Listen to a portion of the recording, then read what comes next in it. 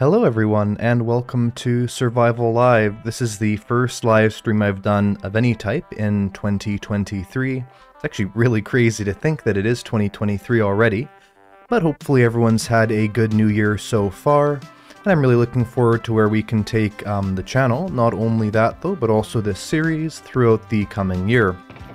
I believe our last stream was on the 17th of December, so it's almost been a month. And my channel's been growing so quickly. I believe I've gained 50,000 subscribers since the last stream, maybe 40,000, but it's definitely been a very large number. So welcome to all the new viewers that I'm sure there's lots of. And here we are in my Survival Live world. I'm going to give a quick little overview of what's going on here for anyone who just started watching the series, as we've now had quite a few parts of the series, so I think it's important that everyone's kind of on the same page. In this world we have a bunch of different things that are going on, but most of our projects have been limited to this small castle base in the mountains. That is going to change soon. We're starting work on a new base. We also have next to our base here a farm and a very low quality sort of monument for the dragon egg here. Of course we are in this crazy mountain seed. If you want to know the seed for this world, I can put it up right now. Actually that's in caps lock, so that's probably not ideal, but anyway. There's the seed, and the seed's also on the Discord if you want to just copy and paste it easily. And yeah, this is basically a little bit south from spawn. It's a seed I found a while ago, and we're just in this crazy mountain biome. I think right now our coordinate is, yeah, like 256 basically. So we can go about 64 blocks taller than this if we wanted to.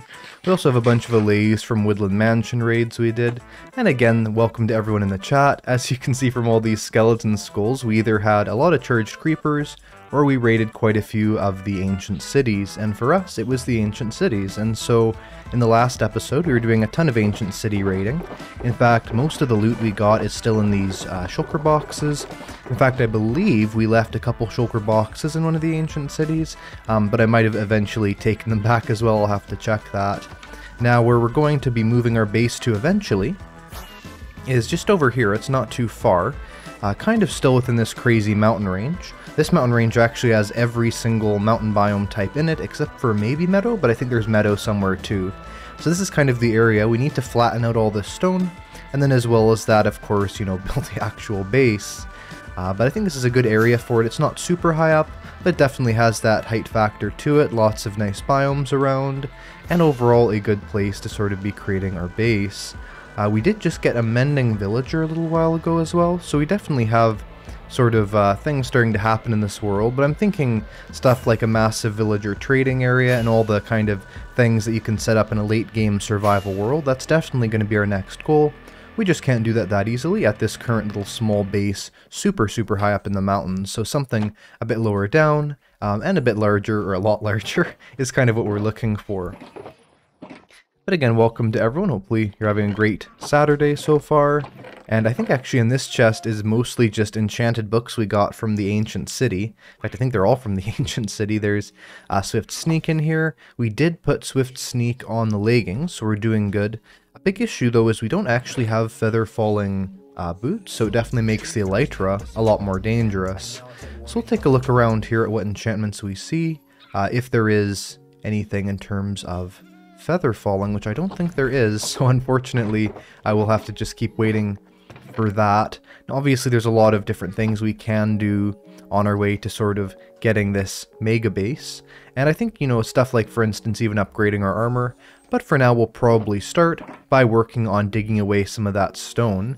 And you know, the crazy thing is, because of course we don't actually have netherite tools yet, something we should probably work on in this episode, we're not actually going to be able to mine for that long because we don't have a XP farm either, so our tools will get worn down, and we might have to heal those. I just noticed we have 2 more enchanted golden apples in here, and there's 4 in here, and there's 1 in the wall, which means we have at least 7 enchanted golden apples, which is an absolutely crazy amount of enchanted golden apples.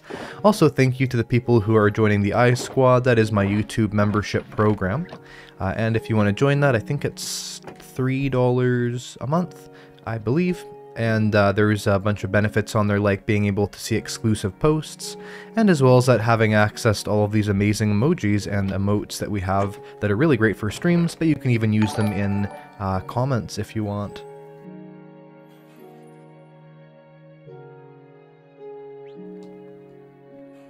So, I think we'll probably start by digging away some of that area. And as well as that, of course, we do want to eventually kind of sort our items. I'm sort of torn though of whether or not we should sort the items now, or maybe wait till we actually have a really good storage system.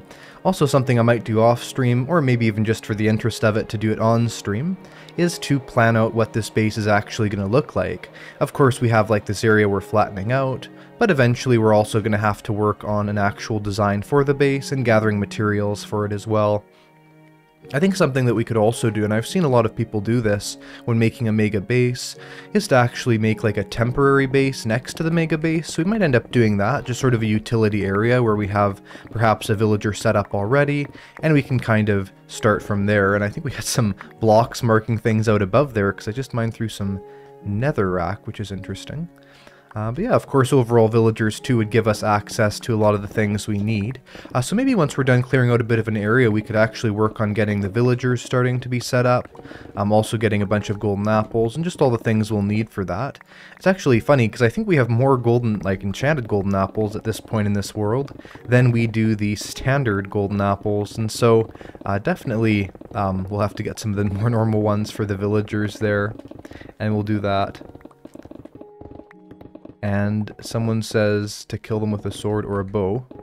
Not sure what you're responding to. Maybe the allays. Don't want to kill the allays with a sword or a bow. And if you do, of course, have any questions about Minecraft, anything you want to ask me, feel free to do that in the chat. I try and respond to as many messages as I can. Although, as you can see by the chat, it's not the easiest thing to do.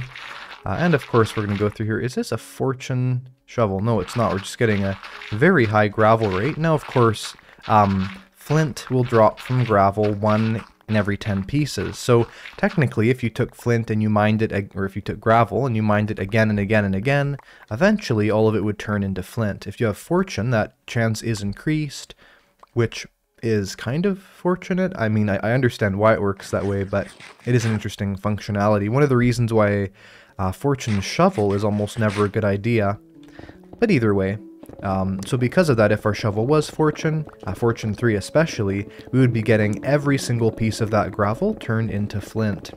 Someone says, what is the easiest way to move villagers? Probably boats, and of course it depends on where you are. I guess the best thing would be to row them through the nether in a boat. There are a lot of different tricks to moving villagers. Minecarts can be good as well if you need to move a ton of villagers, but generally the best idea is to just move 2, and then to create a breeding area. I do have some villager breeder tutorials on my channel, and also villager trading area tutorials. And of course there's a bunch of different ways of setting these things up, not just with the tutorials I've done, as of course all villagers really need is a lot of beds, and kind of an area to to have some food from. And so sometimes you can have an automatic system that gives them food, or sometimes there'll be a system where you just throw food at the villagers, kind of depending on what you want to do. And that's actually one big benefit of mining in the mountains here, is we get those random emeralds around, which is kind of cool. Not insanely useful, but definitely a nice thing. Someone says they're new. Can you get enchanted golden apples by enchanting them in an enchanting table, I think is what you're saying. And no, you cannot. However, at one point in Minecraft's past, you were able to craft the enchanted golden apples. So enchanted golden apples were crafted with 8 gold blocks, which of course made them incredibly valuable, having I guess about a stack of gold ingots in them. But later on they were decided that was too overpowered and it did not fit with Minecraft's sort of balancing system. And so because of that, from this point onwards, I believe that was the combat update when they changed that. So of course, if you're playing before the combat update, you can still craft enchanted golden apples, but the combat update was a very, very long time ago, a very old update, as of course that was in, well, that was 1.9, of course, was the combat update.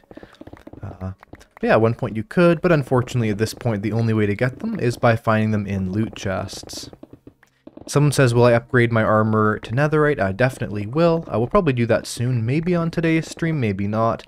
I sort of want to do a big variety of different things on the stream. And speaking of the stream, if you're watching the stream right now live and not on the replay, feel free to like the stream, as if we get a bunch of likes early on in the stream, YouTube will show it to more people, so we'll end with a larger total viewer count, which will make even more people see the stream. So feel free to like that, and let's see if we can get up to a high number of likes on the stream there. there. We're going to finish up this bit of a mountain here. And as you can see on my pickaxe durability already, it's definitely getting pretty low. That is the one thing that's unfortunate about sort of instantly mining, is because you're breaking so many blocks at once, the pickaxe durability definitely does go down at a really significant speed. But I guess if you were to, you know, take a literal pickaxe and try mining this much area out, it definitely would break after a while, so it does make sense. And overall, I think we're getting a decent amount of stuff done here. I'm not sure if there's quite enough space for a villager area yet, but we'll keep cutting away at this mountain for a while. And up here, there's a kind of a higher bit of mountain up there. We'll probably deal with this bit a little later. We definitely will get rid of it, but I'm thinking for now we'll probably just keep cutting away what's here. In fact, this kind of ends pretty close, so if we mine from here like diagonally, we can probably get to the edge of there fairly quickly. And someone says, how do you make the Ender Dragon spawn after you've killed it? Basically what you want to do is you want to get 4 of the end crystals. Now end crystals are crafted with a ghast tier, so the most important thing to do is to go to the nether and to fight some ghasts if you want to do that. And you need 4 of those end crystals, and once you have the 4 end crystals, then basically you place them down, and then all 4 of them are placed down in the central end fountain, is what it's called, that sort of bedrock structure. Some people think that respawning the Ender Dragon requires the dragon egg. In fact, quite a few people do, but it is not needed at all. All you need is those 4 end crystals, and then yeah, you can resummon it that way. In fact, those end crystals, if I remember correctly, are also crafted with Eyes of Ender, which is kind of interesting because, of course, Eyes of Ender aren't really used that much in Minecraft for many recipes or many things. And so it does make crafting end crystals one of the few uses of that item, outside of, you know, just throwing it to find the end portal. So that is kind of how you resummon the Ender Dragon, and the one thing to be aware of is that the Ender Dragon does give a huge amount of levels normally, but when you've resummoned it, then it doesn't. It does give some levels, definitely more than like a creeper would or something, but way less than it did originally, so it's not necessarily worthwhile to defeat the Ender Dragon a second time. The only real thing that it's worth, well, there's 2 things actually you can do it for. The first thing is to get more of the outer end island sort of portals, the portals that lead you to those outer end islands. You'll get 1 more of those each time the dragon spawns, up to a limited amount, because of course there can't be hundreds of those around the main island. And the second thing is if you forgot to get Dragon's Breath, so of course glass bottles give you Dragon's Breath, always a good idea to do that. And I found what I tend to do in Minecraft World is I actually will resummon the Ender Dragon, and I'll resummon it just to get the Dragon's Breath there. Someone says, hi, please notice me, I've noticed you. And we'll go this way. Someone says they cannot get ancient debris from bed mining in levels 14 and 15. When someone does a conventional method of getting a material in Minecraft and they aren't able to get it, what I generally tend to say is just to do it for a longer amount of time. I know it's sort of a lame answer, but at the end of the day it is basically what you want to do. If something doesn't work and you've been doing it for a long time, because of the way that random generation works, it's very common for these kind of things to sometimes take a long time, or sometimes the first bed you explode will give you no netherite. But if you're doing the method correctly at the correct Y level, you could always use a different method, but it's not actually going to give you a higher chance of getting something unless the method itself is quicker. So I would suggest just mining for a longer amount of time and maybe trying to find the right biome to mine under. Especially like a basalt deltas, you'll definitely will go slower there. And there's that. Someone says, how does dragon egg spawning work in Bedrock Edition? It should work the same as in Java Edition. You just get the 1 dragon egg after you defeat the dragon for the first time, and that's about it. And we're gonna go over here. Someone says the fastest way to find the Nether Fortress. Again, with Nether Fortresses, and I actually get this comment a lot, this is a really common question, is how to find the Nether Fortress, because what will often happen is players will be sort of going through the game, and then they'll get to the place where they need to find that Nether Fortress, and they can't. The only option you have outside of just raw exploration is to use a seed finder there. So we'll do that. And I think, actually, you know, once we're done mining through this, we're going to actually have an extensive amount of stone. The problem is because, of course, the area around us is not, you know, it's also made out of stone. It's not really the best building block. Now, we have a super chat here from Evergreen Goddess, who actually recently joined my SMP. If you want to join my SMP, be sure to join my Discord. There is a link in the chat there, and there should be a link in the description if you're watching the replay. And it says, watching with my husband and daughter. We've had so much fun playing on your SMP. There you go. This last week. Thank you for providing amazing content and providing space for community building. We appreciate you. Well, I really appreciate the support, and I'm so glad you're enjoying the server. We definitely try and have a server that can cater to everyone. And if you're someone who... There's a zombie there. If you're someone who, you know, is not really sure about the SMP experience, everything on our server is fully moderated, so we make sure that it is, you know, if something's destroyed by someone, that you can actually have your builds be sort of basically protected, so you won't have anything, any time you put into the server be wasted, and it does make it a really safe server. So I'm so glad that you enjoy it. Now, I think we might stop after this bit. We can probably go on to getting the villagers, and then, because the villagers, there is a village nearby, so we just have to get like 2 villagers over here. We do have to move the portal, because the portal's like in the wrong position, and you'll kind of see what I mean in a minute here. But right over here we can, yeah, we can probably make the villager area around here, kind of on the edge, and then eventually we can integrate it into the base or just move it. If we make like a really temporary setup, that could work. Or technically what we could do as well, which is, oh, there's a mine down there, which is, or it's actually, I think, a path to an ancient city. What might actually be a better idea as well is to just make a villager area a little bit further away. I'm thinking, why am I going so fast? It's because of the swift sneak. We have that on our shoes right now. We'll just keep this as a little protector there so we don't fall in. But yeah, we'll probably go back to the village, take a little kind of inventory of what we even have around there, and then we can get a better idea of what we could do in terms of setting up a villager area, maybe temporary or more permanent. Just of course, because there's so many different resources we're going to need to build this base, but also just to have, you know, a good long-term source of tools and enchantments and things like that. And the one issue I've always found in Minecraft is moving an existing villager setup to a different area is almost always super difficult, so we're not really going to try to do that, I don't think. We could definitely get a couple temporary villagers here. Now, there's actually some unbroken bone blocks here, I'm not sure why. I usually tend to mine these as much as I can, and the reason why is that, of course, each bone block turns into 9 bone meal, and 9 bone meal is really useful, and so just to have tons of free bone meal, almost always worth it to pick that up, unless, of course, you know, you're in a dangerous situation, and you have to focus on something else. Now, I believe the portal to the stronghold's like down there, so the portal to our base, we do have our elytra on, just want to check that. Should be right over here, it is, there we go. We have another skeleton here, of course. I was going to try and hit it on the way down, but I realized it'd kind of fall off the edge there if I did. So this portal leads to our base, and I believe up over here, this is where the portal that goes to our villager area.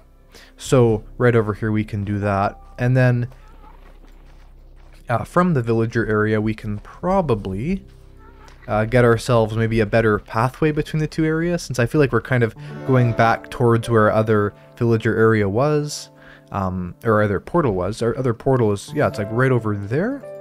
So we can probably get a direct connection if we want to get those villagers transported, or if we want to make a villager area over here.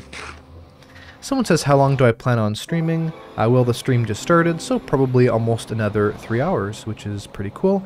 I do tend to stream for 3 hours, from 9 AM PST to noon PST, or to noon, or from noon EST to 3 PM EST.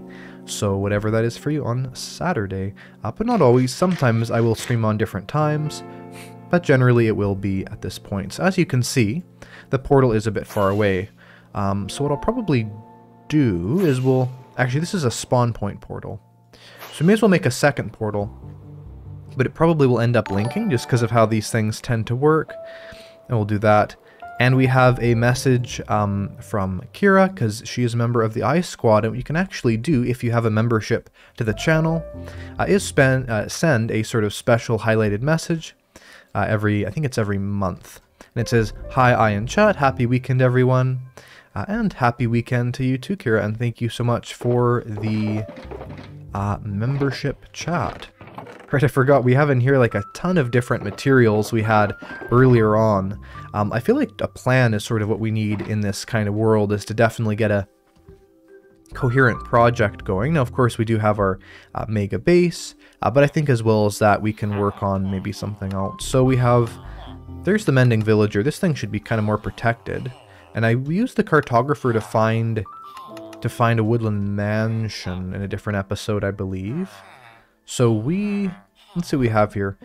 We have the masons too. Now the masons tend to be your best source of emeralds, as you can see are 10 stone for an emerald, but they do need to be zombified. So if we want to set up zombification, we're going to need to get a bunch of weakness potions, and as well as those weakness potions, also we're going to need the golden apples. So both those things are not really out of limits, and in terms of a villager setup so far, we don't have a ton of stuff, so I think that, you know, being able to move a couple villagers here, or move them kind of out of here, isn't going to be an issue, and it's definitely something we could do. I guess also some more beds might be smart here, because we want to encourage those villagers to breed, so we get more of them. And then of course with more villagers, we can just transport some of the extras back to our sort of new base. And yeah, this definitely is not the best place for a portal. I'm not sure why I put it here. I might have to take a look back, but either way, we do have this portal here, and it does lead us back, kind of. So we're probably going to try taking that extra route, see if that route leads us to where we want to go, because I believe my other base portal is up here. No, it's not. It's probably close, though. There's a lot of unrated things around here. We should definitely take a look. There's the other portal. It's still pretty close, so we could definitely make kind of a pathway from here to the other area. And we'll go over here. And we have 2 super chats. The first one is from Black Cat Walks Alone, and it says, "Hi, I'm not so active player, but I do love your vids, thank you." Well, thank you so much for the super chat, and I hope that you maybe can find a world that you enjoy. We also have a second super chat, and it is from Dirtbag, the long-term donator, and thank you so much, Dirtbag, for a $100 donation. It says you love my videos, and you're my biggest fan. Well, I think you definitely are. You tend to donate a lot, so thank you so much for that, and thank you for everyone who participates in the stream, even just watching the stream. I really appreciate everyone for all the support they give. Something I've really been thinking about a lot, as it is of course now 2023, thinking about the new year, thinking about last year. For people who don't know, I started last year with about 7,000 subs. So I went from 7,000 to 274,000 subscribers in 1 year. In fact, a little bit under a year. And so it's been an incredible journey, and I mean literally just since the start of this year I've been gaining insane amounts of subscribers. The support has been amazing, so thank you so much to everyone for that. I really appreciate it, and of course at every level of support, thank you so much for that. I'm glad that people can sort of still gain information from all the videos I've made, all the previous videos. Something really crazy I actually found out, I kind of knew this already, but I was doing a bit more research, is that there's videos I've made from 10 months ago, even just random videos, like let's say my turtle guide, that are still getting like 1,000 views a day.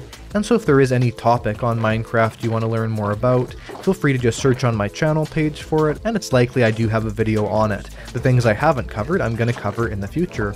We have another super chat, is from Flow_secret. And it says, "How do you have different portals for different locations? Every time I set up more than 2 original portals, they either get mixed up or I spawn somewhere completely random." I do actually have a video on that, but I will try and also explain it as simply as I can. So every single block in the Nether translates to 8 blocks in the overworld. If we had 2 portals in the overworld that were right next to each other, they would kind of appear on the same block in the Nether.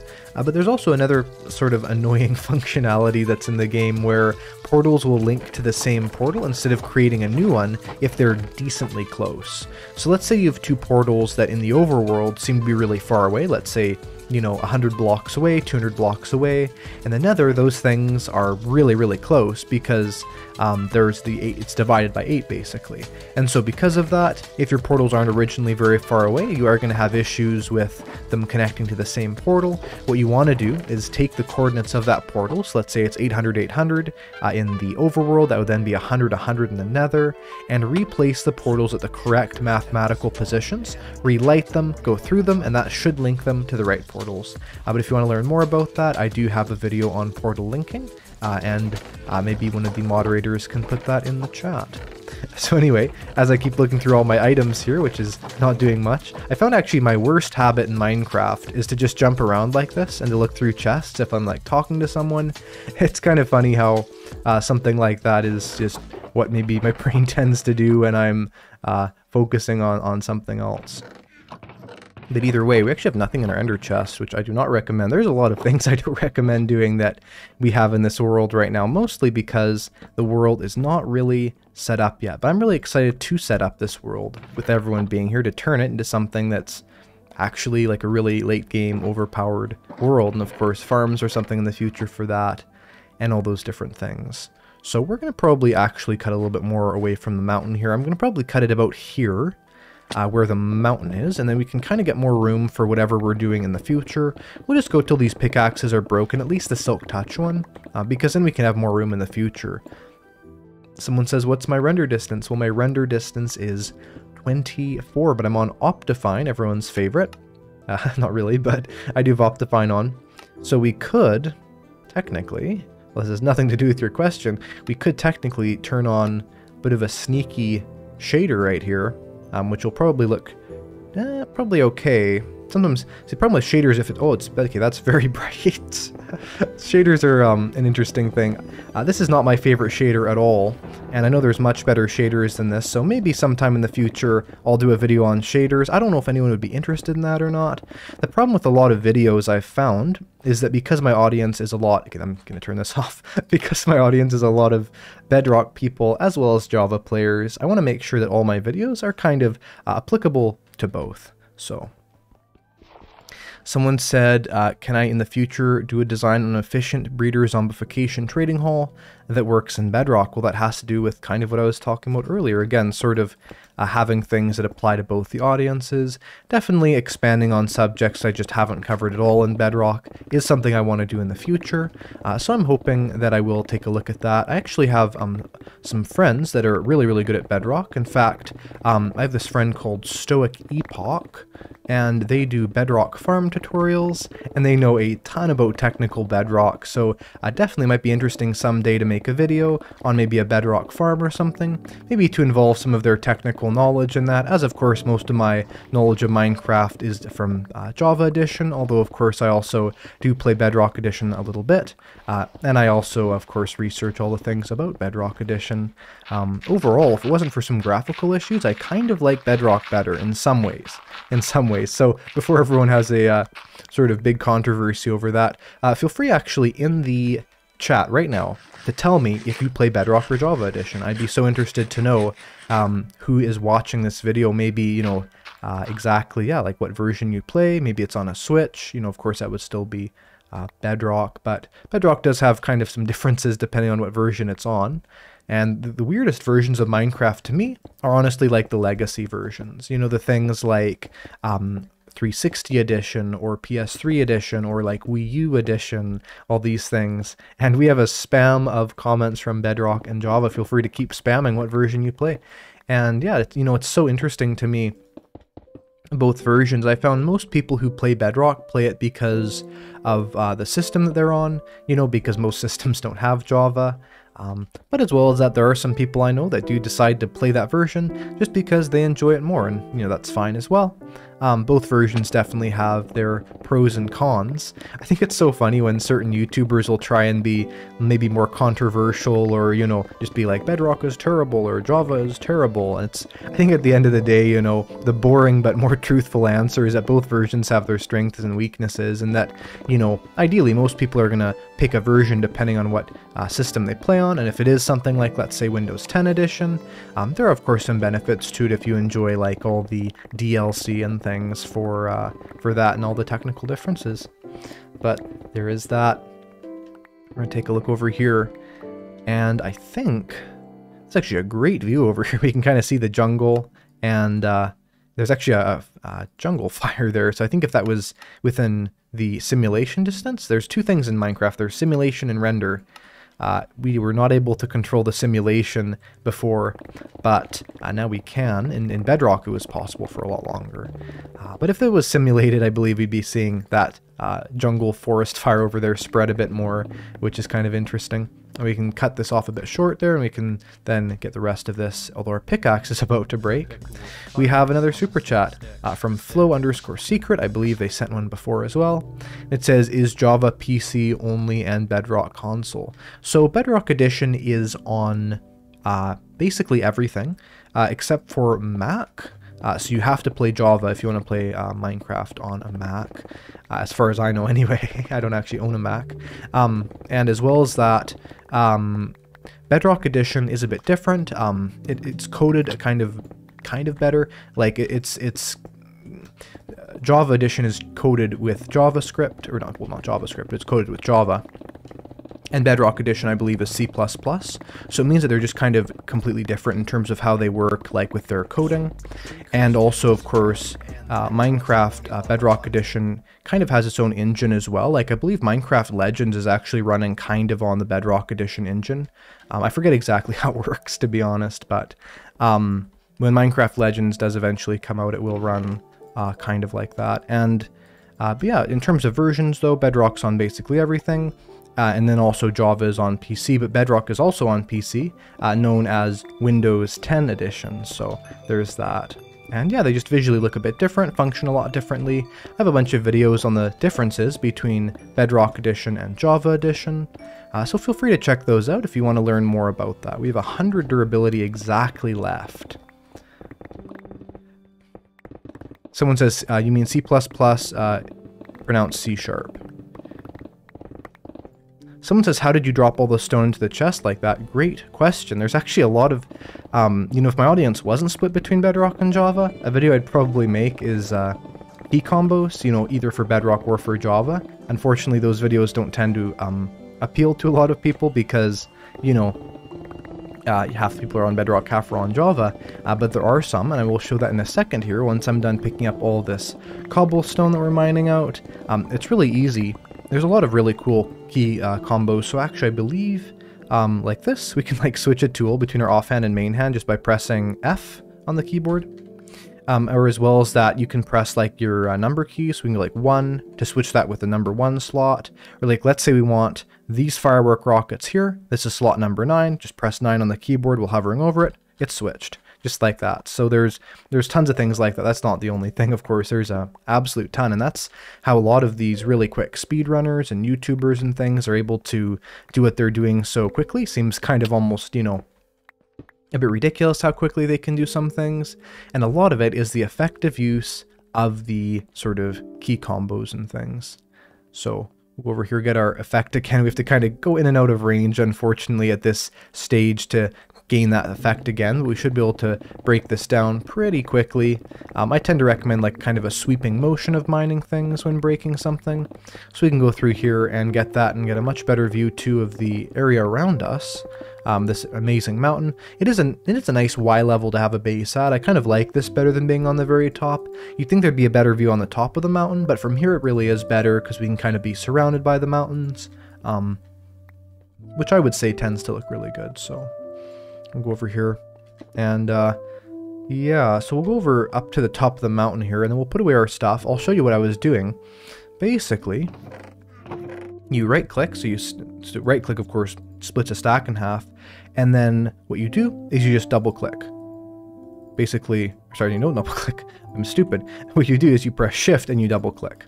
So shifting and double clicking, I see it's so ingrained I don't really think of exactly how I'm doing it, but you press shift and you double click and that puts it in. So right click, shift, double click, that puts everything of one type into the chest. And you can also do it to take things out. So again, take even just one of the blocks here, take it in your hand, shift, double click. In fact, I believe it would even work like this. Yes, it does. So you just have to kind of select this, and you have to have something else in your hand already, and that will take those things in and out really quickly. So there's kind of the trick to that.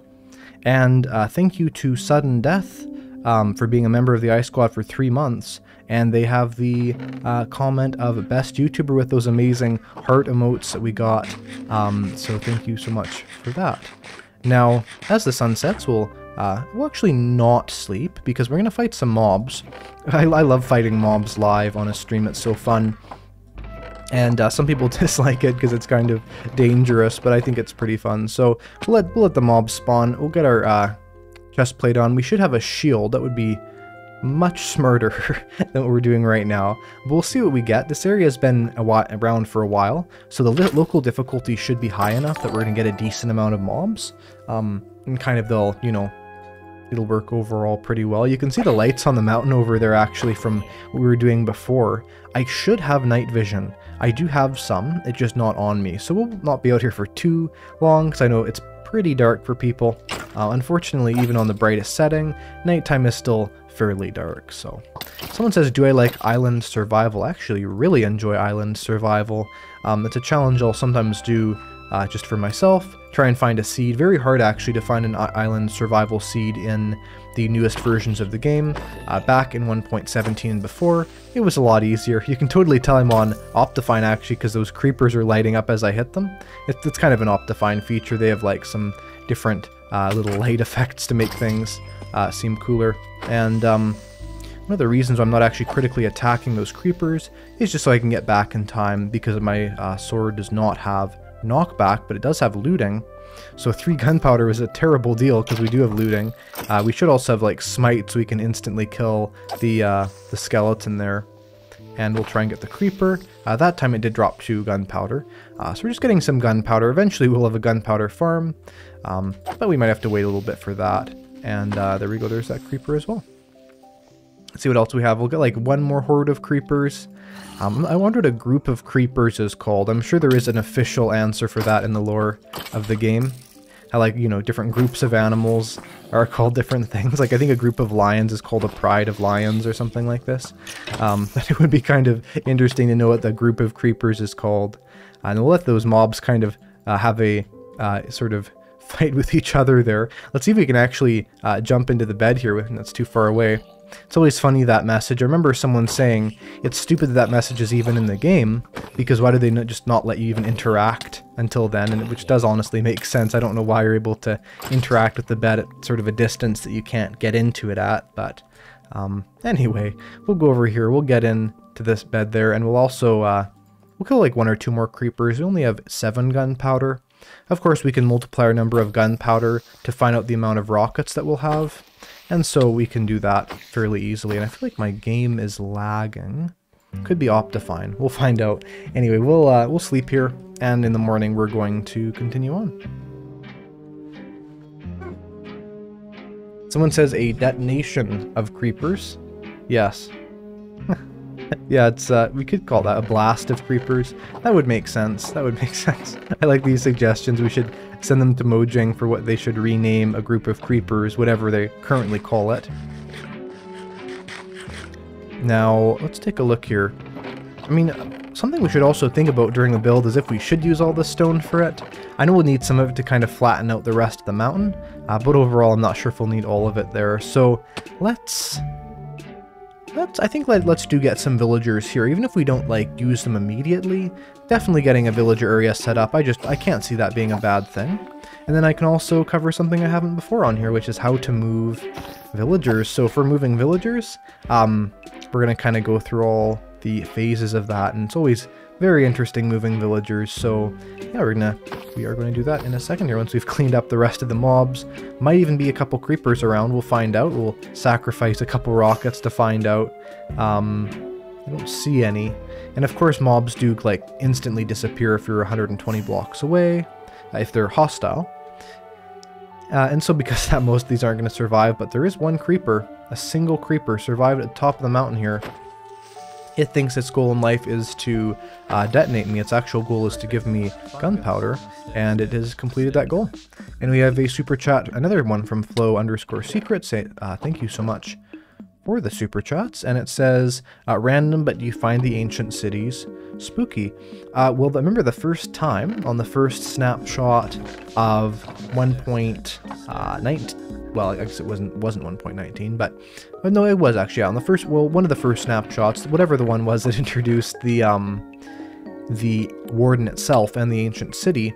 I remember I was just amazed by the audio design, because it is so different to what Mojang's done before.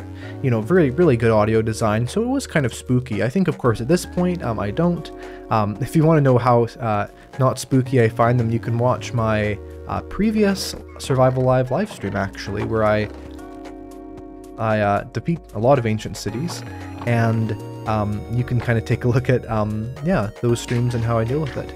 We have another super chat. It's actually a super sticker from Evelyn Bunt, and it is a dancing pear. So nothing better in life than a dancing pear, and I thank you for the super sticker. All right, let's start making our pathway. So we need to kind of like, this is what you do to transport villagers a far distance. Definitely use the nether, number one. Definitely. And so we need to start by kind of assessing where we're gonna go. I think moving the portals is the best idea. I don't know how to fly from here to the other portal. I guess we'd go through, like, around, maybe? No, this is wrong. To be careful, we don't have any feather falling, so if we do mess up, we can get hurt really quickly. Actually, I think it was this way. Maybe. Maybe not. This seems correct, actually. I see some light here. It could be from lava? It's not. Oh, there we go. We did go the right way. Look at that. So we need a flint and steel. We'll go back to our main base, get the supplies we need. We need, of course, flint and steel. We need, we actually don't need obsidian. We'll just grab the current obsidian that's there. And, hold on, the light goes through there. Oh, it goes through this tunnel, I see. Yeah, like that. Alright, and we also have another super chat for €5 from Schlapp. And it says, thank you for your tutorials. They really helped me progress in Minecraft. And well, thank you so much for the super chat, and I'm glad that they were able to help so much. I think a lot of Minecraft players will know a lot about certain areas of the game, maybe not a lot about all the areas of the game, so it's so happy to me that Minecraft players, whether they're new or really experienced, can still usually learn something from some of my videos. And then of course I can put my stupidly large knowledge of the game to good use and teach it to other people as well. And we'll put that in here just because it looks good. Now, I think we need to get the flint and steel. That's important. We also should get the rest of this, and we have 5. We actually have more iron than this. I don't know where it is though. I think it's at the, well, it's kind of at the portal base, but I don't think we used literally all of our iron, so we'll have to take a look at that in a second here. Some more gunpowder in there too, which is good for later. And we don't want to burn down my house just yet. Not just yet. We should definitely get mending on those. And let's see if we do have any extra obsidian. It would be useful. We actually have a ton of flint and steels in here. I probably should have checked that first, but you know, it is what it is. And we have another super chat from Dirtbag, $50. Thank you so much. And it says, I'm gonna have to finish watching the stream later. I'm going hiking. Catch y'all later. Hope everyone has a great weekend. Well, I hope that you have a great time hiking, and I hope that everyone who's watching the stream will enjoy what we're about to do, which is the perilous journey to bring the villagers from the village to our new base. It will be perilous because there'll be many ghasts trying to kill us, so we're gonna have to be aware of that. One of the biggest Minecraft tricks that I see people almost never do, and I find it so funny that people forget to do this, but people really do forget to do this, and that is to craft your full blocks into slabs. Not always, of course, but to craft those full blocks into slabs whenever you need to kind of, you know, build a pathway, build something with them. I find it so funny that people don't do that, and, you know, basically what I'm gonna do is just craft this into a bunch of slabs, because then we can use this to make our villager pathway even more efficient. Now, of course, we're transporting villagers, and as I said earlier, we're going to need some boats for that, so we're going to grab some planks. Actually, another thing we could use as well is rails, not maybe in the way you think, and the reason why is that rails are going to make for us a great way of stopping villagers. Now, there's some of our iron, actually. Nice, we finally found that. We'll probably craft with this iron, let's say, we'll do 8 here. So we're going to do 1 stack of rails. The reason why is that mobs will not really walk over rails. Some will, but most won't. And so because of that, we can use rails as like something to kind of stop the villagers. It'll be something that we can walk over, but they can't. So we'll just craft this right over... I don't know if we have the recipe unlocked actually. That's fine. We'll do the old-fashioned way, which is like that kind of. And then well, not really. We'll go like that. There we go. I always thought the recipe should kind of look more like this or like this, but it doesn't. It's that. There we go. There's a stack of rails, and yeah, we have rails. So we are going to use these. We will probably bring a minecart too, honestly, just because you never know if we'll need it. We probably won't use it, but you never know. Sometimes it's just better to have these things to protect the villagers in case. These are great supplies to bring if you want to move around villagers. So we have this, we have the rails, we have the blocks.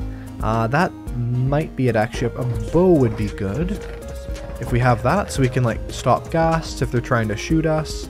So we'll grab the bow, and we have another super chat from Maxon, and it says they'll be heading out as well. Take care, chat and I. Enjoy the rest of the stream and have a nice weekend. Well, thank you, and hopefully you have a good rest of your weekend as well. Right, so we have this. I believe we have everything we need. There's that night vision I was talking about earlier. Put away the silk touch pickaxe actually so we don't break it by accident. That would not be ideal. And we do have over here an extra silk touch pickaxe. Yeah, there we go. Alright, so we're going to start making our villager pathway now. So let's take a look. Our portal is over here, and we need to move the portal. So once we move the portal, we will then kind of see where it ends up. Hopefully it ends up in a good place, not a bad place, because sometimes these things will really move far away. And again, if you're just joining the stream, feel free to like the stream if you're enjoying it so far. And we're basically about to get some villagers moved around. We are going to take these to our mega base we're working on. And yeah, again, feel free to like the video. Now, let's go over here. Let's get these villagers moved. Someone says, hey, Eyecraft, do you lose saturation depending on what you do? Well, so saturation is kind of a hidden effect in Minecraft, kind of hidden, the way it works. And saturation is affected by what you eat. So you'll gain more saturation, and then you'll lose saturation. So it is affected by what you do in the sense of the foods you eat for sure. And it is affected in other ways as well. But the biggest thing about managing saturation effectively is you want to make sure to eat high saturation foods in Minecraft. And the highest saturated foods are like golden carrots. That's a really good one. Another one you can do is chorus fruit to max out your saturation. Or you can also use the saturation suspicious stew. That's one of the best ones. And saturation affects how quickly you regenerate your health. So of course that would be something that would do that. And someone says, how big of a storage system do you suggest? They're currently building theirs and unsure if it's big enough. Depends completely on how much you play on your world. You know, if you don't play Minecraft that much, or when you're playing it you don't really do a lot in it, you may not necessarily need more than just like, you know, a couple double chests. But obviously, if you're a really active player of Minecraft, then a storage system should be a really big build. You know, if you're making like a automatic storage system, then I would definitely suggest creating something really large. I mean, ideally a set of chests for each item. But of course, at that point too, it's kind of up to you whether or not you want to honestly have a chest for like, let's say, you know, stripped, you know, warped hyphae wood or something like that. So obviously, you know, these things do tend to end up getting a little bit complicated over time. Here's an unemployed villager, actually. In fact, let's capture it in a boat. If it hopefully stays in the corner there. Let's get our villager captured. The problem is sometimes these things will kind of get stuck in the corner, so you can't really get them out. Yeah, like this. Like we can't really move this villager, so we're gonna have to kind of wait. If we put this boat here, it should get in it no matter what, so that should be okay. We'll put another one down just like here, just in case. Now this villager untraded with cleric, which is fine. We just need 2 unemployed villagers. They can actually be employed too, it just is kind of better if they're not. So we would want to... actually, is that unemployed? No. So we've traded with these a bit. The masons are like a really good emerald villager. You know, there's kind of two types of villager trades. In fact, there's definitely two types, the buying type and the selling type. There's a cat on the roof there, that's funny. And of course, things like the masons are a selling type, where you would sell to them a lot of different items, or whereas like a librarian, more so buying, you'd buy a bunch of things from them. But it does depend, because like with the librarian, you could sell paper to them if you wanted, which is not a bad trade at all. But anyway, let's move that portal. So we do have the flint and steel. I guess the best location would be kind of in the middle here. We don't really want villagers to go into the portal, so we'll get it, I guess maybe here is fine. Next to the water, we don't really want to have a lot of these path blocks next to it, because moving boats over path blocks is incredibly annoying. So yeah, we'll probably put that like, I guess we could put it over here by the water, I keep not sure. But yeah, we'll put it like there. We technically do not have to use all this obsidian either, but we did have a full portal, so we may as well make another full portal. So we'll put that across there, and technically it looks like a full portal actually. Wait, this block down here isn't filled. Of course you don't need to do that, but we may as well. And we'll light that, go through it. We'll actually, something really important is to make sure that you don't get your villagers kind of going into there. So in fact, we'll make a bit of a better system. We'll get some fence gates here. We did have a crafting table over there. Something I always think is funny is to like convert part of a villager house into a crafting table. And then with that we can get some sticks. And then with the sticks we can get some, I guess just fence gates. So we need 4 fence gates. There we go. We'll go like that. And we'll just, yeah, block up that other side, I think is fine. Just like that. So we now have a way out and into the portal that is villager safe, I guess. So there's that. Let's hope this portal connects up. I'm thinking it'll connect up to the other portal. It may be random. It was, well, not really random, but it was not next to the other portal. So there's that. And the light bulb in my room is flashing on and off. I hope it is the light bulb's about to break and not the power. So if my stream does suddenly end, I guess there was a power outage. I don't know what to tell you. But anyway, alright. So this is where we ended up. We're getting shot, of course, which is insulting. But anyway, we'll go over to where we have to go correctly. This is the portal. We'll collect these bones, why not? Again, there's never a bad time to collect bones in Minecraft. That's what I say. And it's always worth it to sort of grab those. Although, maybe deal with the skeletons first. Let's kill it with the shield. So to get a skeleton without getting shot, hold up a shield, get closer, again get very close. Trick with the skeleton is to be close to it, and just to hold up the shield whenever it hits. So we're gonna go over here and get all of this mined out. We have a super chat from I'm Hungry, and it's for IDR 20,000. I have zero idea what currency that is, but thank you. And it says, what's your microphone? Great question. I think I answered this before, but I'll answer it again. And it is a, I know this. It is a Shure SM70 microphone. It is like the sort of stereotypical YouTuber microphone, I guess. Actually, probably like the blue microphone's the stereotypical. But anyway, it's a really good one. It's connected up to a cloud lifter, then to a M Audio Air amp. So it basically is like an all, well, it's kind of a 3-part system. Yeah, I found it works really well. It's more or less like kind of the industry recommended, you know, microphone. I got it quite a while ago. I used to have a different microphone, a USB one. Before that I had a Audio-Technica microphone. None of those were bad, but I just wanted to kind of have the best audio quality possible, since I think a lot of people kind of watch me for the voice. And so because of that, I want to make sure that my voice in my videos is good quality. So that's my microphone setup, if you were wondering, which of course you were. Alright, we need to find out where this portal is. We need to get our way out of here. I think the way back is over here. Let's mark down the coordinates, F3, F2. That's a trick. Let's go over here. Let's take a look.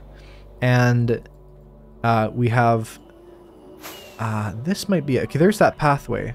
In fact, okay, here we go. So this oh, we fell down. This portal right here, I believe it leads to our base. If it doesn't, we'll take a look, but I think it does. So this should actually be a really good direct route. It's funny because we're not that far away. Okay, it does connect. That's good. So we'll go over here. Someone says, was I born in Michigan? Absolutely not. I am Canadian, was born in Canada, and I'd never even been to Michigan or know someone from Michigan. Maybe it's the Canadian accent. I'm not sure. But I wasn't in like, I'm not around Michigan either. I'm not like in, I don't know, whatever's across from Michigan. I couldn't tell you, but yeah. So no, I'm not from Michigan at all. So I think it's just this way. This should be the way. We'll have another super chat. And thank you for the super chat for 5. I think that's Australian dollars. Used to have the big A there. Cool. So thank you so much for that. I appreciate the super chat. Yeah, so it is a straight shot. So I guess we could just kind of make our pathway. We should get some fire resistance is the real answer to this conundrum. Because if we fall in the lava, that's not ideal. I guess we could probably survive. I don't know if we want to make that risk. Funny right there, actually, the arrow of the skeleton bounced off our shield, and it hit the skeleton. I always find it funny when that happens. We'll put that there. Okay, we're gonna bridge across. This is gonna be really weird because we have swift sneak. So look how quick this is. It's so funny. The swift sneak bridging. It looks kind of sped up. And someone says IDR is Indonesian rupiah. Okay, interesting. And someone says I'm a following. I am a fellow Canadian. I am a Canadian over here. Someone says, do you think another hub is important? It definitely is. Just again, you know what a lot of players don't sort of get in Minecraft is that, you know, everything in the game kind of takes time. So of course for us, like, another hub wouldn't be happening for a while, but it is important. I have a video on how to make it. And if you want to know how to make another hub, check out that video. You can just look up Eyecraftmc Nether Hub. And we do that. Someone says, I'm the dictionary of Minecraft. Probably, probably I am. Now, Soul Speed, or it's not Soul Speed, but Soul Sand has kind of this strange functionality where, like, you're kind of lower on it. We'll mess up, we'll kind of mess up our boat idea. So from right here, how close are we? Probably pretty far. Kind of. There's a gas. There we go. But anyway, it's right over here. So we need to get higher up. I don't know how we're really going to... I mean, I guess we'll use a minecart to do that, unfortunately. We could... Yeah, we can't... I mean, we can get a boat to go vertical. It's not very easy. It's not worth it at all. But we're gonna get the rest of the pathway here done anyway. We could move the portal itself, but that's probably not a good idea. Does not tend to work out very well. We are out of inventory room. Let's make a chest. Actually, we'll just go on the other side here. We have all of our chests there. Let's put them let's put them there. And someone says, why don't I play hardcore mode? Well, because I wouldn't want to die on stream, to be honest. I mean, I think I could survive it, but the thing is that hardcore mode, and I've played hardcore mode worlds before, you know, I've done pretty well on them. The thing is that to do hardcore, the initial stages of it, you have to kind of be really focused on the game, about not dying, and you're also playing in a way that's different than what the normal player does. You know, you have to be more careful. I mean, the average player isn't going around with totems of undying all the time. Not that that's bad, but, you know, of course it's kind of being hyper cautious, which is important on hardcore, don't get me wrong. But I think, you know, for me at this point, I want to make sure to kind of have this series be something where people can watch it and they can legitimately learn about how to play the game, different ways of kind of getting better at it. So that's one of the reasons I'm not playing in hardcore. It's just that at this point I can kind of be more playing as the average player would be, but I'm not against a hardcore series long term. In fact, you know, maybe one day in the future you'll see like 100 days of hardcore series from me. I definitely can play hardcore, I just decided not to in this world. Someone says, what about using rails and minecarts? We are going to use them somewhat. As I was kind of discussing slightly earlier, we actually do have an issue of the area that we need to get the villager to be higher up in the nether. It's a higher up Y level. Because of that Y level difference, we are going to need some rails. So we're actually going to craft some powered rails here, which of course use gold. And we do have gold, so perfect quite a bit of it. And so we're going to grab that gold. Most of it I think is from the end, so we'll turn that into the ingots. We'll get our gold, and we're going to go through here. Someone says, At Eyecraftmc, just wanted to say I absolutely love your content. I find it hard to find adult Minecraft content, and overall I really appreciate you making the content that you make. Well, thank you so much. I definitely try and make my content appeal to everyone. I don't necessarily think of my content as adult Minecraft content, but, you know, adult in the sense of not being sort of appealing only to children. So I'm glad that you enjoy my content. And let's take a look at, we have to get some sticks. I believe, anyway, there we go. Bit of a sticky situation. And of course we have our rails, there they are. 6 gold, and we have the stick and the redstone dust. So we'll make those. 24, that should be enough, yeah. We are going pretty high uphill, but I think that'll be fine. Put the gold away. Anything that's still sorted, we may as well keep sorted. And hey, we have a message from Jewel of Beauty, member for 2 months, which means they get the gold eye on their little badge. And it says, "Hi all, great stream. Welcome back. I mend your boots." Yeah, I should mend my boots, you're right. I need to add mending. I also need to add feather falling. Very important. We kind of have access to the feather, or to the mending. We do actually have access to it. We do not have access to the feather falling. So we need to get that, and you know, we could technically combine it with another pair of boots, add diamonds to it. Yeah, 121, so we're not doing too bad, but I'll definitely keep that in mind. Now, I think we should have everything we need. We should get some more solid blocks, because they're going to work a little bit better on the slope than these slabs.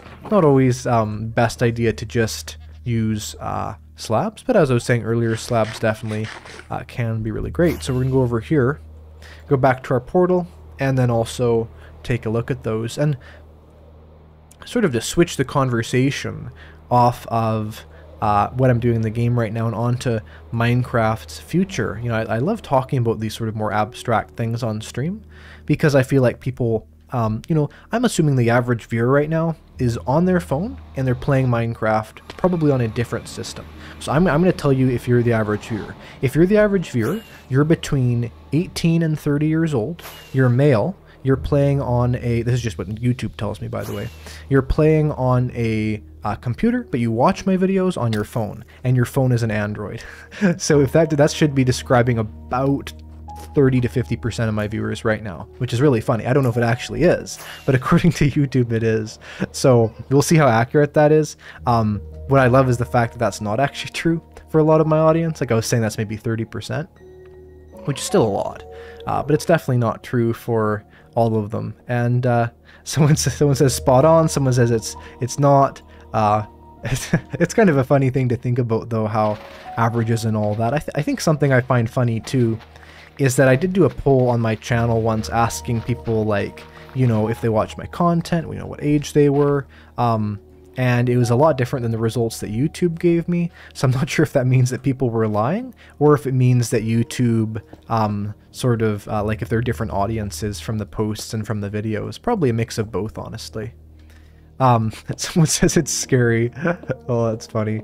Anyway, so we're gonna go this way, and we're almost to the place we need to kind of elevate, because for now this is like our strange pathway. I love this song. It's actually a Nether song, which is perfect. I love the newer Nether songs. Very nice. I never really think of Nether updates being new anymore. I used to. It's gotten to be too long, but now it seems like it's just kind of part of the game, I guess. Still a nice song though.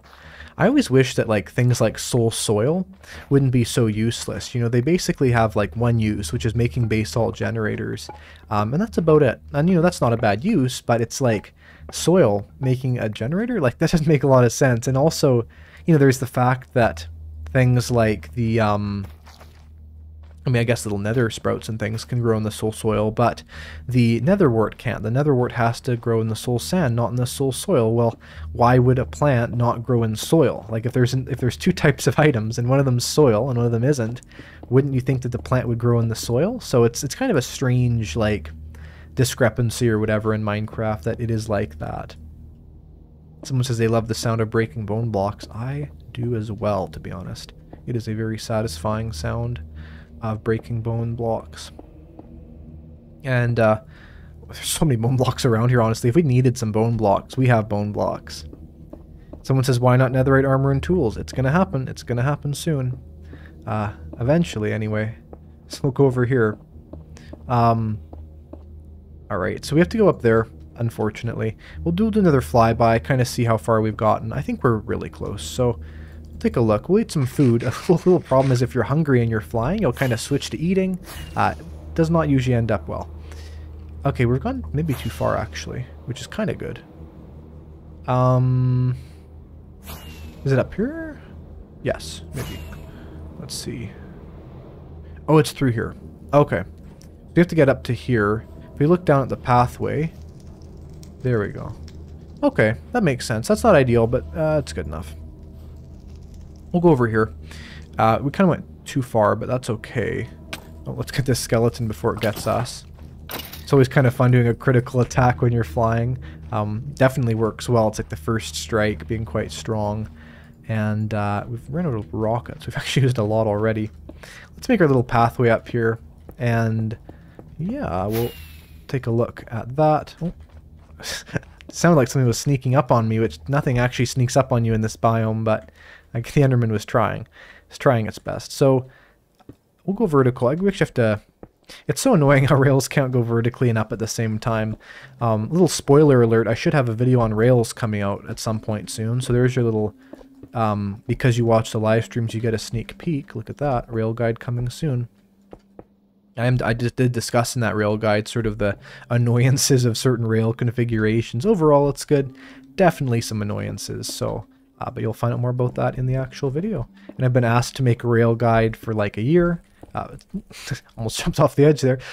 Finally it's happening, and it's a decent guide. I definitely go over all the basics. Tons about activator rails that I don't think most people know. Activator rails are very bizarre, and they're great, but they just are strange the way they work. So you can like disable hopper minecarts and things like that, you know, most people probably don't know about. So yeah. We're going to make our little pathway though. We're almost there. We're getting there. I guess if nothing else, we have like a pathway we can walk on that takes us between the village and our base.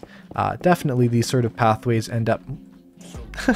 I'm glad I have the lighter on. This is called why you do not walk backwards without crouching in the nether. It's sort of 3 things I did wrong at once.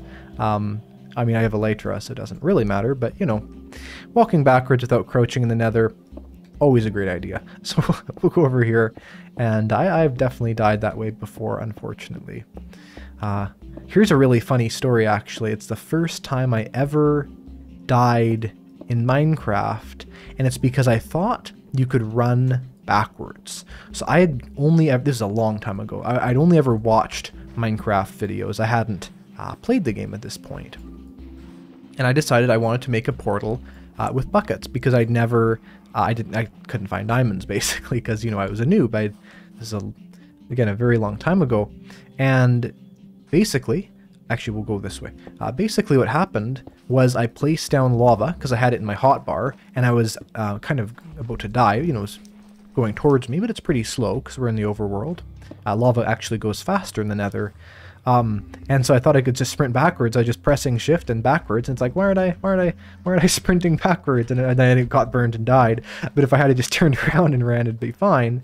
It's just kind of funny how, like, I'd never seen someone not sprint backwards in Minecraft, so I didn't know why people weren't. And so I just thought, oh, I guess you can just sprint backwards. So it's just kind of funny how, like, not knowing one thing about the controls, just because no one had ever talked about, like, not being able to sprint backwards, made it so that I died that one time from lava, which is kind of funny. But anyway, alright, I think this is our pathway basically done. Let's get that rail track. We need some levers, which we can make, actually. We have all the ingredients, isn't that convenient? And we'll start down here. So the rails will go... I guess we'll have to make a little station, because we'll be, like, kind of riskily boating around here. So the station will start like... I hear a ghast. The station will start like here. And we'll make like a little loop there. And we'll start by just placing standard rails, and we'll put in the powered rails. I tend to suggest that, kind of putting in the power a little later. Tends to work the best. But it's, of course, whatever you want. Someone says, does fire protection really help against lava? Absolutely. Absolutely it does. It'd be funny if it didn't. You know, it definitely does, and even like the fire protection value that it's inherent to netherite, also very important, and it also helps you a lot. So here's a little, in fact, look at this. Why do we have to not have fun? We can have fun. Let's have a ride. Hopefully this won't put us directly into lava. It won't. There we go. There we go. Woo! There we go. Down our like amazingly dangerous nether. Oh, there's the ghast. But anyway, we'll take a look at the ghast actually and get rid of that. Where's the ghast? Oh, there it is. We'll get that. It's always so fun killing ghast. I enjoy it quite a bit. And of course we get the ghast tears, which earlier I was talking about those, because ghast tears are used for end crystals, and end crystals are used for a lot of things, especially if you like end crystal PvP. You know, I made a video on end crystal PvP a long time ago. Like, no one watched it. I don't know why, but I think it's a great video. That skeleton too. Unfortunately, there is a lot of skeletons that seem to want to spawn in this biome. Which of course makes sense, because that is naturally where they spawn the most in the nether. That's always so interesting. Now we'll go over here. Alright. Let's make our little loop. So to kind of catch the villager, we have to make like a little area to convert it from boat to minecart, unfortunately. Not too hard, but just a pain. We'll go like this. So this will go like a loop, and we'll have to kind of have an edge on it. So we'll go like that, and then like this. This is a good little trick if you're trying to collect villagers. Just get a little station to capture them, just like this. So we'd row the boat in here, and then we'll kind of get it over, push the chest into it, or the minecart into it. We can kind of connect it up to the rail line in a second.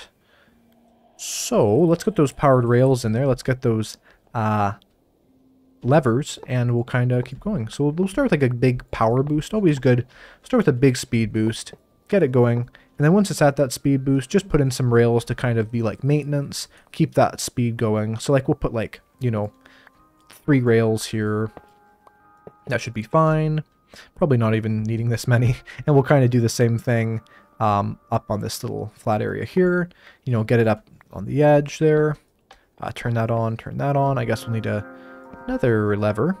Levers are really great because unlike the torches, you don't really need to kind of place them on something. They can go on the side of a block, so it works pretty well. And then just up here, we'll skip like a couple blocks, and like up here, we kind of mined the wrong block there, but it worked out. We'll do one last speed boost just over there.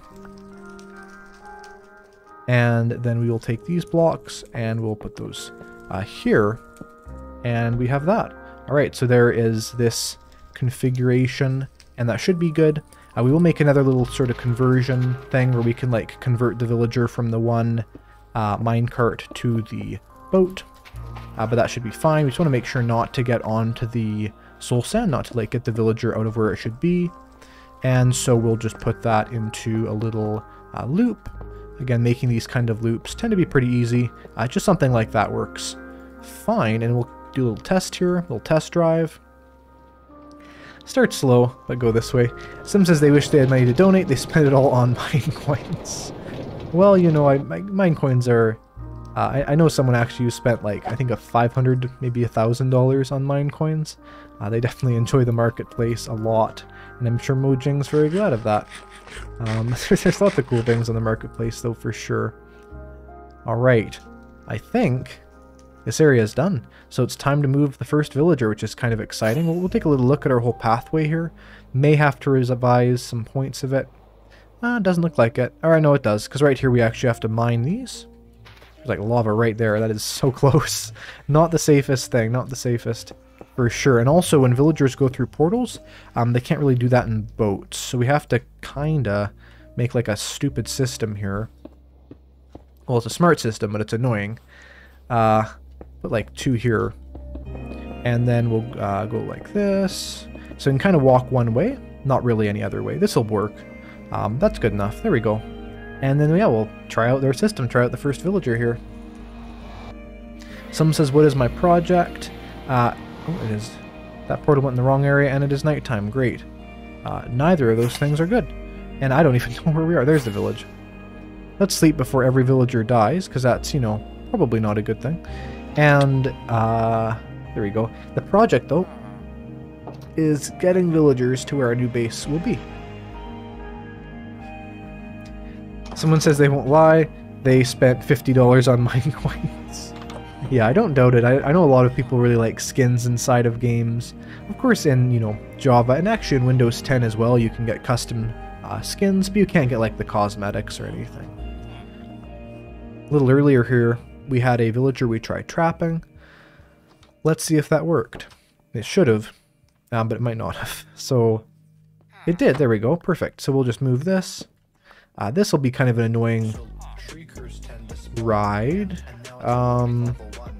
We're going to need to start by making this kind of able to be moved on. The problem is, what'll happen? I'll show you. A boat will get stuck like this. So now we can't actually move it because of this teeny little 1 pixel difference. The boat cannot move up. The boat cannot move up a 1 pixel difference. You heard that right. And so because of that, unfortunately, we have to kind of make this ugly, temporary, of course, cobblestone pathway, so we can row the villager across the pathway and not get it stuck on those path blocks. So we'll take that to like here. This one villager is looking like it wants to volunteer, but it's already been traded with, so we won't bother. Someone says they are trying to find shells to make a conduit while watching the video. So that's always something I enjoy doing, is trying to make a conduit. Conduits are such a kind of overlooked... Oh, goodness. Conduits are such an overlooked item in the game. And as I said, just like, you know, suffocate this villager casually.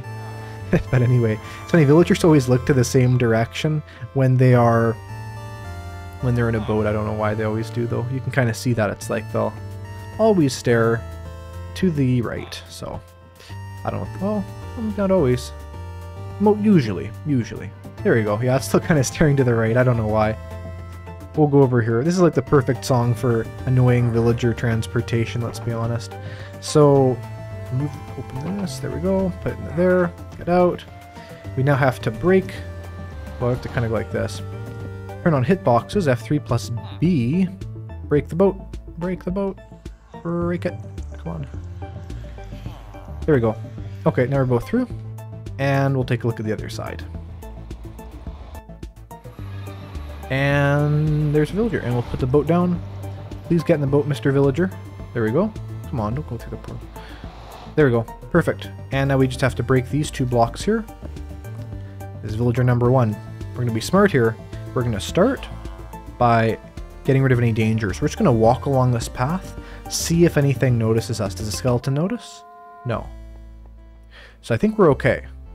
We want to make sure that we don't run into anything, because their arrows can actually break the boat, and sometimes that could even make the villager fall into lava. So, ooh. This is like the stupidest thing. I think like 99% of people would just make like a rail here, but I'm like too cheap with my iron, so we're going to take a boat. Boat's generally better if we're... This is so funny. Okay. Let's go. Okay. Yeah, that is exactly what I wanted. Okay. Okay, well well, that was convenient, I'll say that much. Anyway, we're going to try and heal that villager in a second. This is so funny. But yeah, that is exactly what I was worried would happen, though, is the skeleton would shoot the villager. So, you know, it did happen. We'll keep going through here. Ideally, you would put rails down here if you're trying to go for a bit more of a practical method. But if you don't have an iron farm, I mean, this isn't always the worst idea if you have good aim. There's another skeleton there. It'll, again, probably kill our villager if we're not careful. We don't really want that to happen. I mean, to be honest, villagers are kind of annoying, so, you know, part of me wants that to happen, but most of me doesn't, so we'll bring it over here. We'll get that skeleton first to protect our villager. Should probably use a shield, but I'm not going to, so we'll get that, and I don't see any other skeletons in range. We'll get that, and we're going to keep going through the nether with our villager. Someone says ghasts would be swarming if I was on Bedrock. There are definitely more ghasts in Bedrock than in Java. I found that out a little bit ago. I was playing with a friend in Bedrock. We were in the Nether. So many ghasts. There are definitely ghasts that could be here, though. And I sometimes will have times in Java, too, I'll have like 3 ghasts in the Nether. So, you know, we could have that happen. For sure, that skeleton down there is bothering me. And, yeah, but I guess we'll just see if we're lucky. You know, I'd say like maybe 30% chance the villager doesn't make it out of this. So, you know, we'll see what happens. If that skeleton starts noticing me, which it is, yep, there we go. We are going to get it. So there we go. And we don't have an issue with that anymore. And we'll go up here and we'll get that villager. We're like halfway there, kind of. we're to the scary part, kind of scary part, which is converting the villager from being in the boat to being in the minecart. So to do this, we have to go into the center of this because it won't cross the rails, as I was saying earlier. Then we'll put down this minecart. You have to be really careful because the weird thing is that we should put a torch. Actually, do we have a torch? We don't. The weird thing is that sometimes what will happen, there we go, is the villagers will actually cross the rails, but it's if they're kind of pushed onto it, they will then be able to move over them. But another thing that's annoying is sometimes boats and minecarts will merge. I've totally seen this happen. It's super annoying, and it's kind of a glitch, and I've had some villagers die from it before, but that is something to be aware of as well. Let's let that villager go. Watch what happens. Up it goes. We'll follow it, because why not? We haven't actually tried this rail line yet. There we go.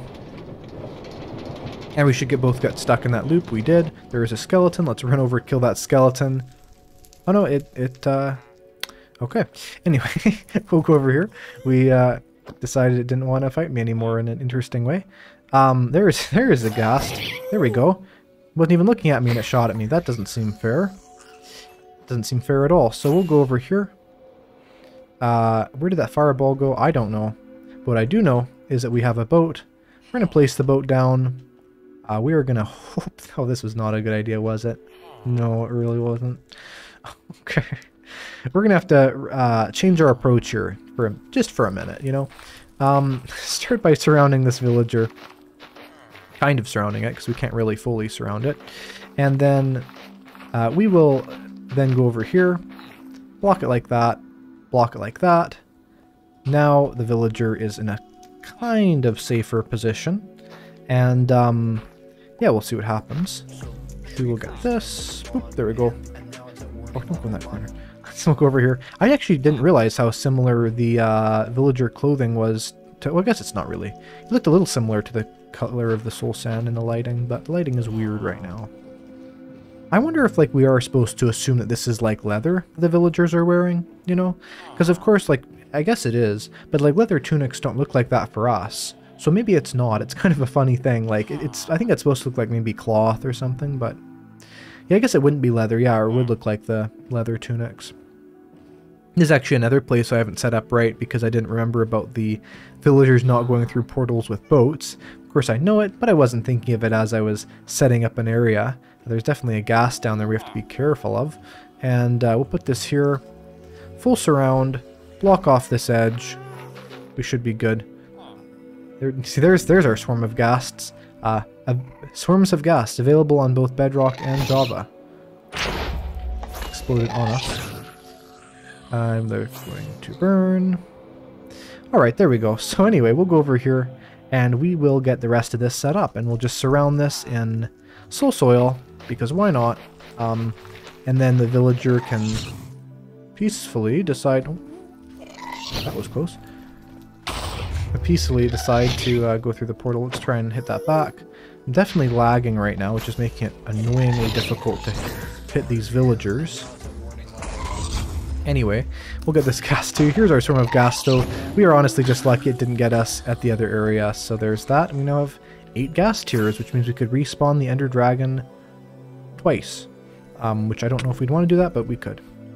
I was so close to killing our villager, it's kind of crazy. Now, we should actually prepare the other end of this first, and we should get ourselves a area to capture that villager again. So in fact, we'll use the rails, because why not? We'll just surround this in rails. Probably don't have enough rails. In fact, we definitely don't. And we'll just go around here, but... Oh, we're actually not that far away. There we go. And then we'll just kind of throw a boat down, try and get the villager in the boat, and we'll go this way. Someone says, would you recommend anything to take to the end so you're not getting constantly wrecked by Endermen? Well, obviously there is the kind of annoying but technically very functional answer of carved pumpkins. Carved pumpkins, you can wear them on your head. If you have them on your head, Enderman will not get mad at you. It just most players are driven insane, me included, by having a carved pumpkin on your head because it actually changes your view. You can kind of press F1 and live with it, but it's still an annoying thing. So that is something you can do if you want, is to wear a carved pumpkin, then you can look at the Enderman, they won't hurt you. Another thing too is water. Water is really good for kind of placing it down, letting the Enderman get away from you. They won't get mad if they get in water. They will teleport away, but they will not gain anger towards you, which means you're okay. And funny enough, actually, you can shoot at Enderman with a bow and arrow, and they will not make them mad at you. As long as you don't look them in the eye, they are not made mad by getting shot at with a bow and arrow. All they're made mad at is if you look at them in the eye or if you hit them. And so because of that, you can force them to teleport by basically just, like, if they're in their way, just hit them with a couple arrows and you're good. So let's get the villager in there. There's the villager in the boat. We'll just row it over here for now, but hey, that's one villager down. Something really important to remember, because I've made this mistake myself, I'm sure many people have. It's not to surround this, but you want to surround this. And if you don't surround it, you're going to have an issue. So obviously we're going to have to kind of back this up carefully so we don't kill our villager like we did earlier. We kind of hurt it a little bit. We're going to surround this in cobblestone. We should get a torch. We'll see if we have one. And then we'll grab that torch and we will put it in there to protect it from zombies, because we do not want to come back to no villager. You'd think we come back to a zombified villager. No, unfortunately we would not. Because what will happen is the villager will zombify, and if we've never traded with it before, and this one we haven't, then it's just regarded as being unimportant. And so because it's regarded as being unimportant, then it can despawn. Now obviously it is in a boat, so it kind of changes that, but still, it's always good to be aware of those kinds of things, because they definitely can happen, and it can definitely mean no villager after all the effort. So we have that. We're going to get the second villager. We do need a couple more supplies, kind of. We do also have those bows. The only problem is I don't think we actually have another villager designated, but that was one successful villager transportation, which is good. So, you know, we got that anyway. And yeah, I think from there we can get the second villager. After that point, we'll see what we do in terms of everything else. But definitely we can take a look at getting the second villager. Someone says you can dupe any item in the game that way. I'm not sure what way you're talking about. We're going to break these blocks. Oh, there's a gust. We're going to destroy those blocks anyway, so it's kind of convenient, wasn't it? We'll fly to this ghast, wherever it is. There it is. No, where is it? There it is. And it didn't even see us. It did see us at first, didn't see us there. And we actually even saved the gas tiers, which is nice, and the gunpowder. Perfect, because we kind of need both. We don't really need the gas tiers, but we need the gunpowder, and why not keep the gas tiers? So we'll finish that. And we'll take a look down here. I guess just this way is back to our original area. Now if we want to transport a ton of villagers, we could. But once we have two, we'll make a breeder. We'll go from there. We should be fine. Someone says they are new to Minecraft. Do I have any tips? Sure, absolutely. So I think the first tip would be to try and collect as many resources as you can wherever you go. It sounds like a simple thing, but you know, something that I've seen a lot of people have an issue with is they'll start going mining and they'll bring like 5 pieces of coal. And so they won't be able to smelt their ores, or they will not be able to put any more torches up. They're going to have to stop their mining session early. No one wants that. And so a good trick would be, like, when you're just first collecting things, make sure to get like a really nice supply of every single item you're going for. That's a good little trick. Another good thing is to craft a shield. A lot of players don't use shields. A shield is made with wooden planks and an iron ingot. In the configuration, which uses 6 wooden planks, sort of in like a U shape with another wooden plank underneath it. And so because of that, this cleric also can be turned unemployed. There we go. Because of that, just a second. Come on, come on. Come on, you can do it, you can do it. Come on, villager. Yes, there we go. Because of that, you can basically protect yourself from mobs. You can use it to very effectively you know, not be killed by creeper explosions. Make a bed as soon as you can. So important, so overlooked. Even some late game players do not do this. Sleep every night. Make a bed. It just is worth it. There's no reason to not, unless you know, are out to fight mobs or something. But, you know, outside of that. And, yeah, you know, even like in hardcore, I'd say like biggest thing in hardcore, not a totem of undying, it's honestly a bed, because then it protects you early game. You know, maybe not so much late game, but there's that. So, put this over here. Again, second villager, we're transporting villagers. Feel free to ask any questions you want at any point during the stream. Someone says the Nether scares me, what to do? Well, I mean, I think that, you know, there's a villager. What's always good to think about is what part of the Nether scares you. Is it the, you know, maybe the mobs of the Nether fortress? And obviously, that's not what I meant to do. But that's not what I meant to do either. Anyway, and you know, the big thing for me, I would say, is to sort of learn the dangers of the Nether and learn ways of dealing with it without dying. So, stupid villager. So, for example, bow and arrow is great to deal with ghasts. If you have issues with ghasts, you can definitely use the bow and arrow for that. Come on, you stupid villager. And then also, with piglins, you can wear a gold helmet. A gold helmet will actually protect you a lot in the Nether, because wearing that gold helmet will mean that no piglins will attack you unless you open a chest next to them, which you're probably not going to be doing. And the thing you can do as well is warped fungus. That'll distract the hoglins. So those are some good tricks you could use to not have an issue. Someone says you can crouch and don't go through the portal. I'm just trying to actually deal with the villager without being able to see it at this point. So we'll probably just leave the... we'll probably put it this way, because we can maybe just kind of... Yeah, there we go. Force it in. So we're going to again go into our F5 mode here. We can kind of turn without hurting our villager. We can't suffocate ourselves in the boat, but we can suffocate. You can actually suffocate another player. We'll remake our portal here, because why not? And, yeah, for sure. But we can basically deal with the villager here. And also, crouching when being in a portal does not stop you from going through it. It's like we're crouching right now.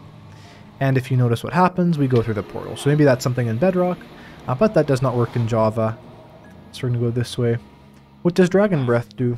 Dragon Breath makes it so that you can create lingering potions, and in Java is the pathway to be getting tipped arrows. So in Bedrock, that's not how you get tipped arrows, but in Java it is.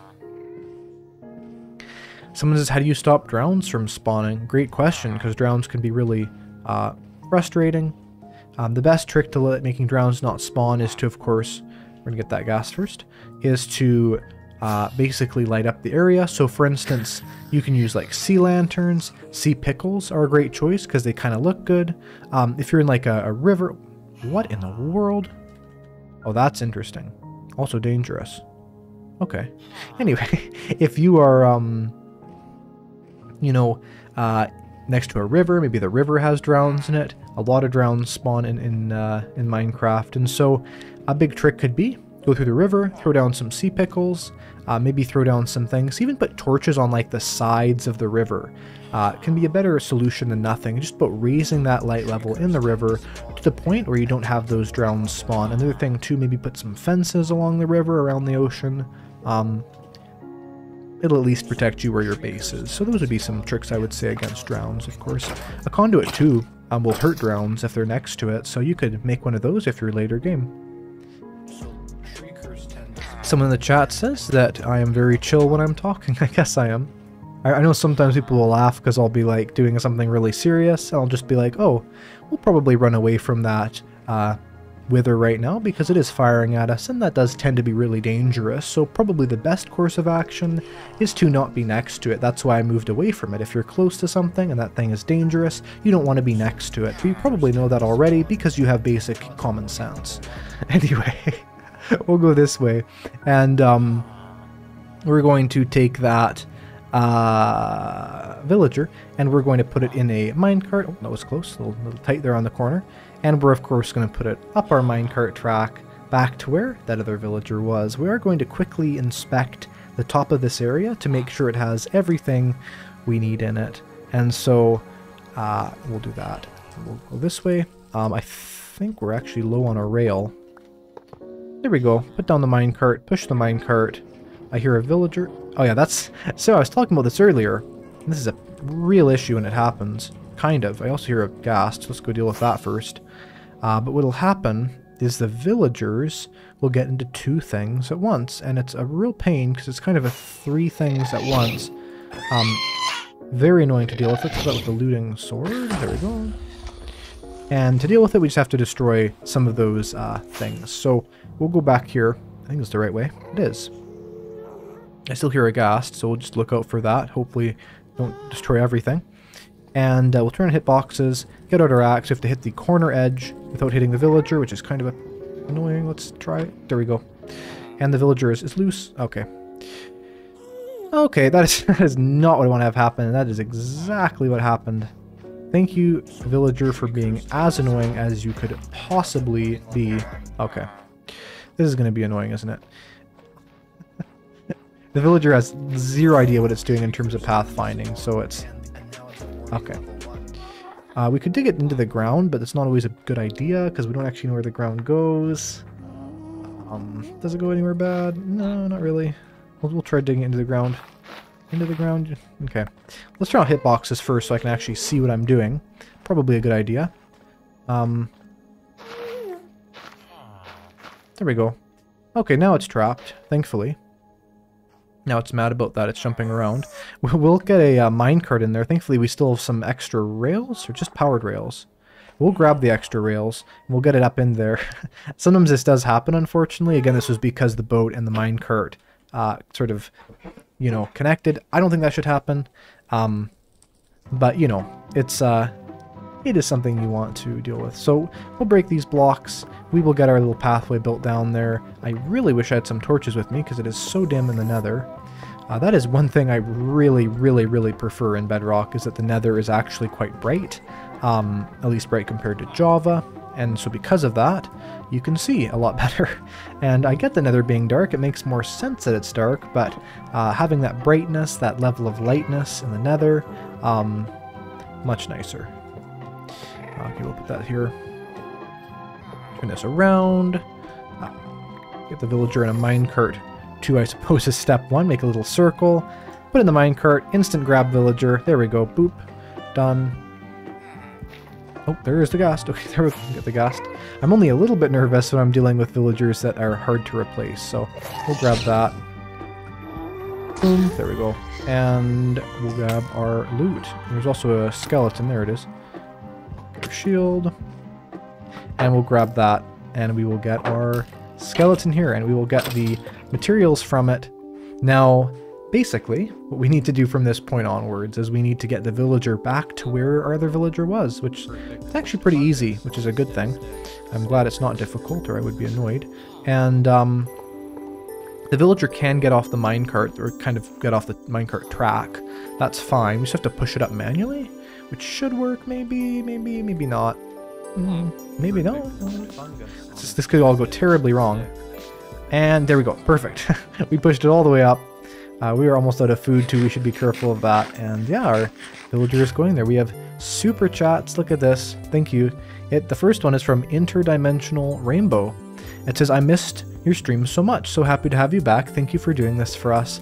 Well, I'm so glad to do the streams. It's definitely one of my sort of favorite things about being a content creator is streaming. You know, it's a very direct way of connecting with my audience and making content that hopefully most people enjoy. A lot of watch back on these.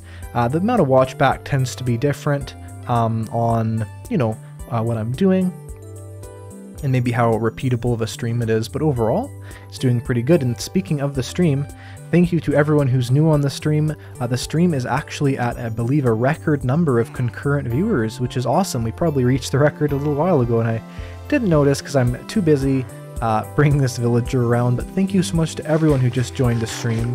Feel free to comment anything you want in the chat, maybe in the comments of the video after the stream is done. Watch it back, learn more about it. But thank you so much to everyone who's watching the stream. We're not ending in any sense. But I just wanted to say thank you to the people who are already here and are already sort of maybe new subscribers. Like I said, I've gained like a huge percentage of my total subscribers really recently. And so, you know, maybe like 20% or something. So thank you so much to all those people who are just newly in the sort of Eyecraftmc fan base, and I really am thankful for that. And I'm really glad this stream has reached so many people.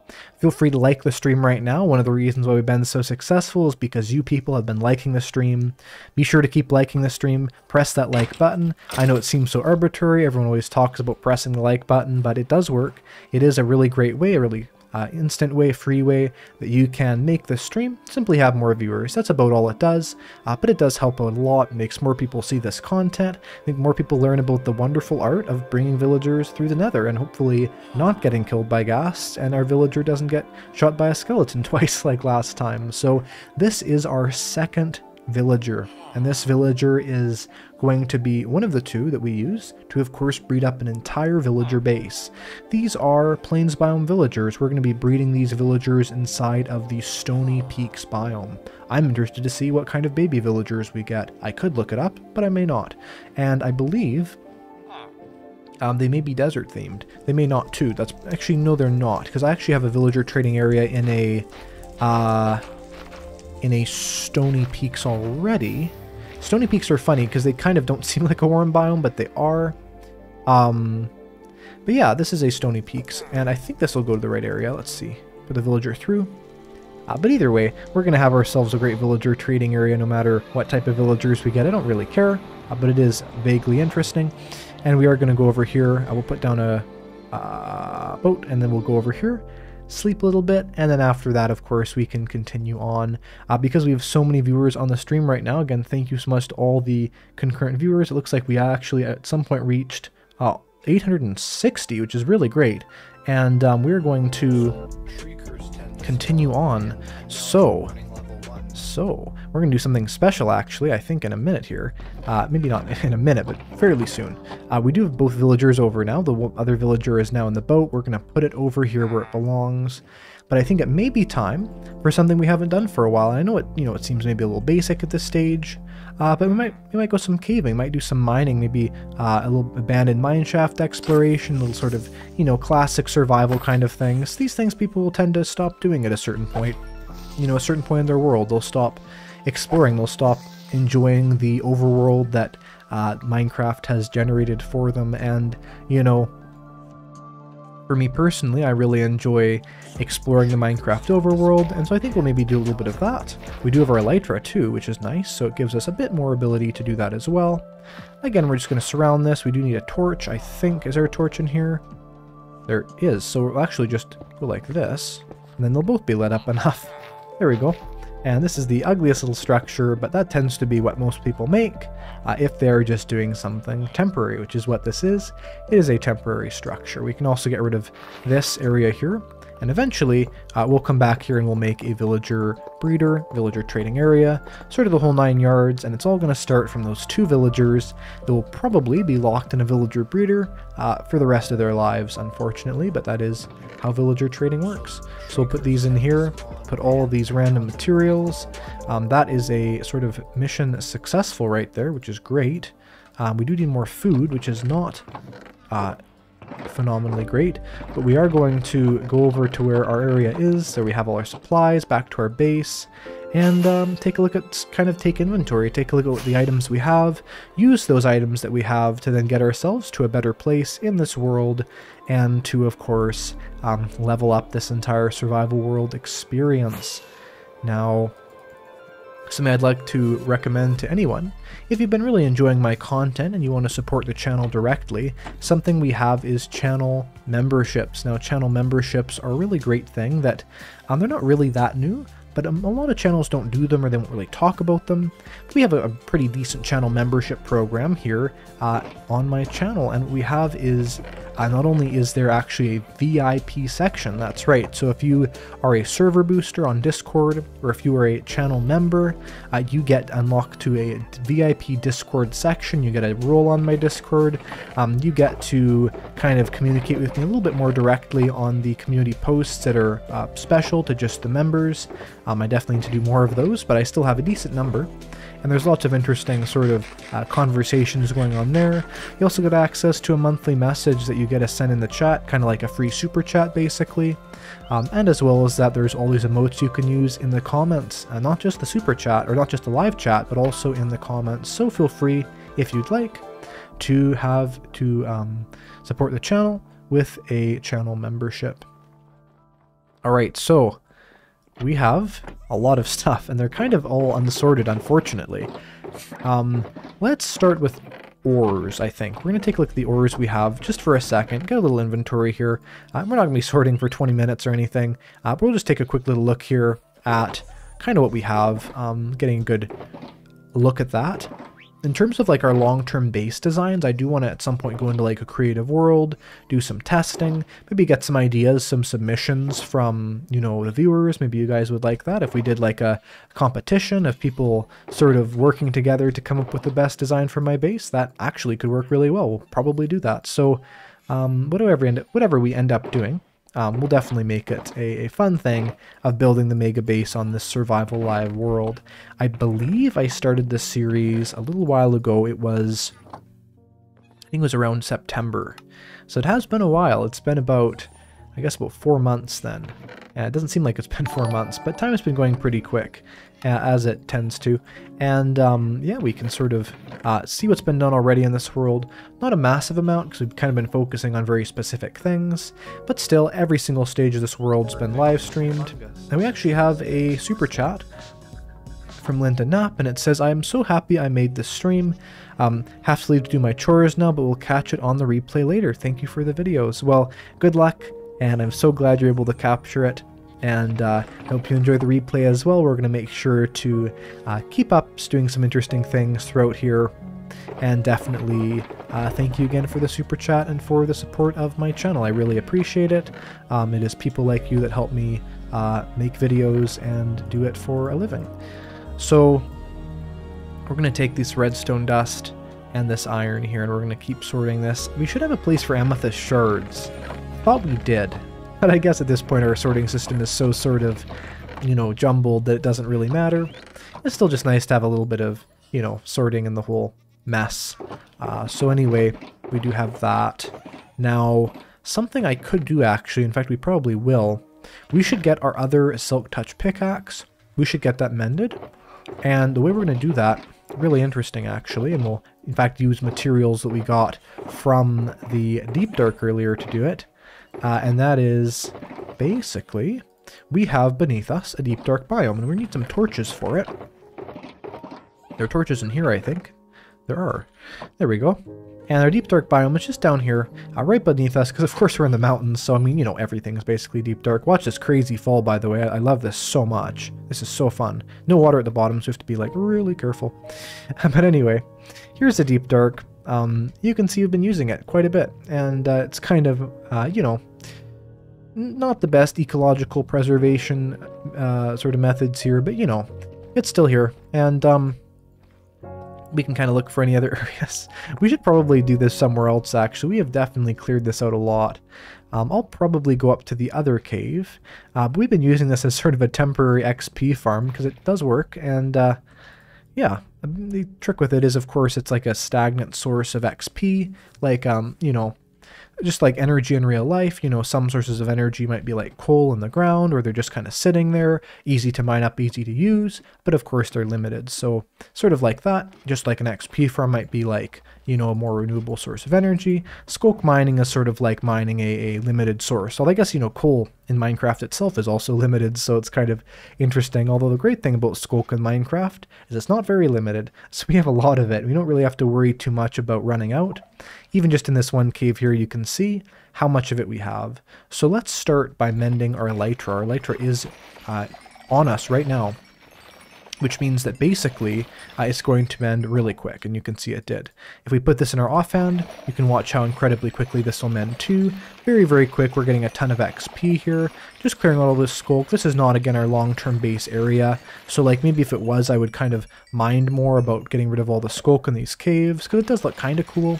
But there's a point too where it's like, well, the skulk does sort of symbolize the warden. The warden's a bad thing. So, you know, with that in mind, it doesn't really matter if we're mining the skulk in these caves or not. And someone says, ever thought about restoring an ancient city? I have. It's a project I kind of started doing in this one survival world. Definitely have not gotten a lot of work done on it, but it's definitely a thought, and I think that the ancient city is a really great project to restore. Honestly, any Minecraft, structure can be really good for kind of a restoration project, or maybe an improvement, even something like maybe the old desert temple, jungle temple, even a village. Improving existing things in the game can always be a really fun challenge and a really great way of just enjoying the game in that specific way. Now, we have mined some of this, but not all of it. We're going to mine some more skulk here. We need to put our ladder down there. And you can see again our pickaxe there is mending lightning fast, and that's because, of course, we're gaining ton amounts of XP, just tons and tons of XP, crazy amounts of XP. And there may be like some shriekers here because it's not really lit up. So we'll be fairly careful, but again, overall, we should be fine. So we'll just go through here, mine up some more of these skulk blocks.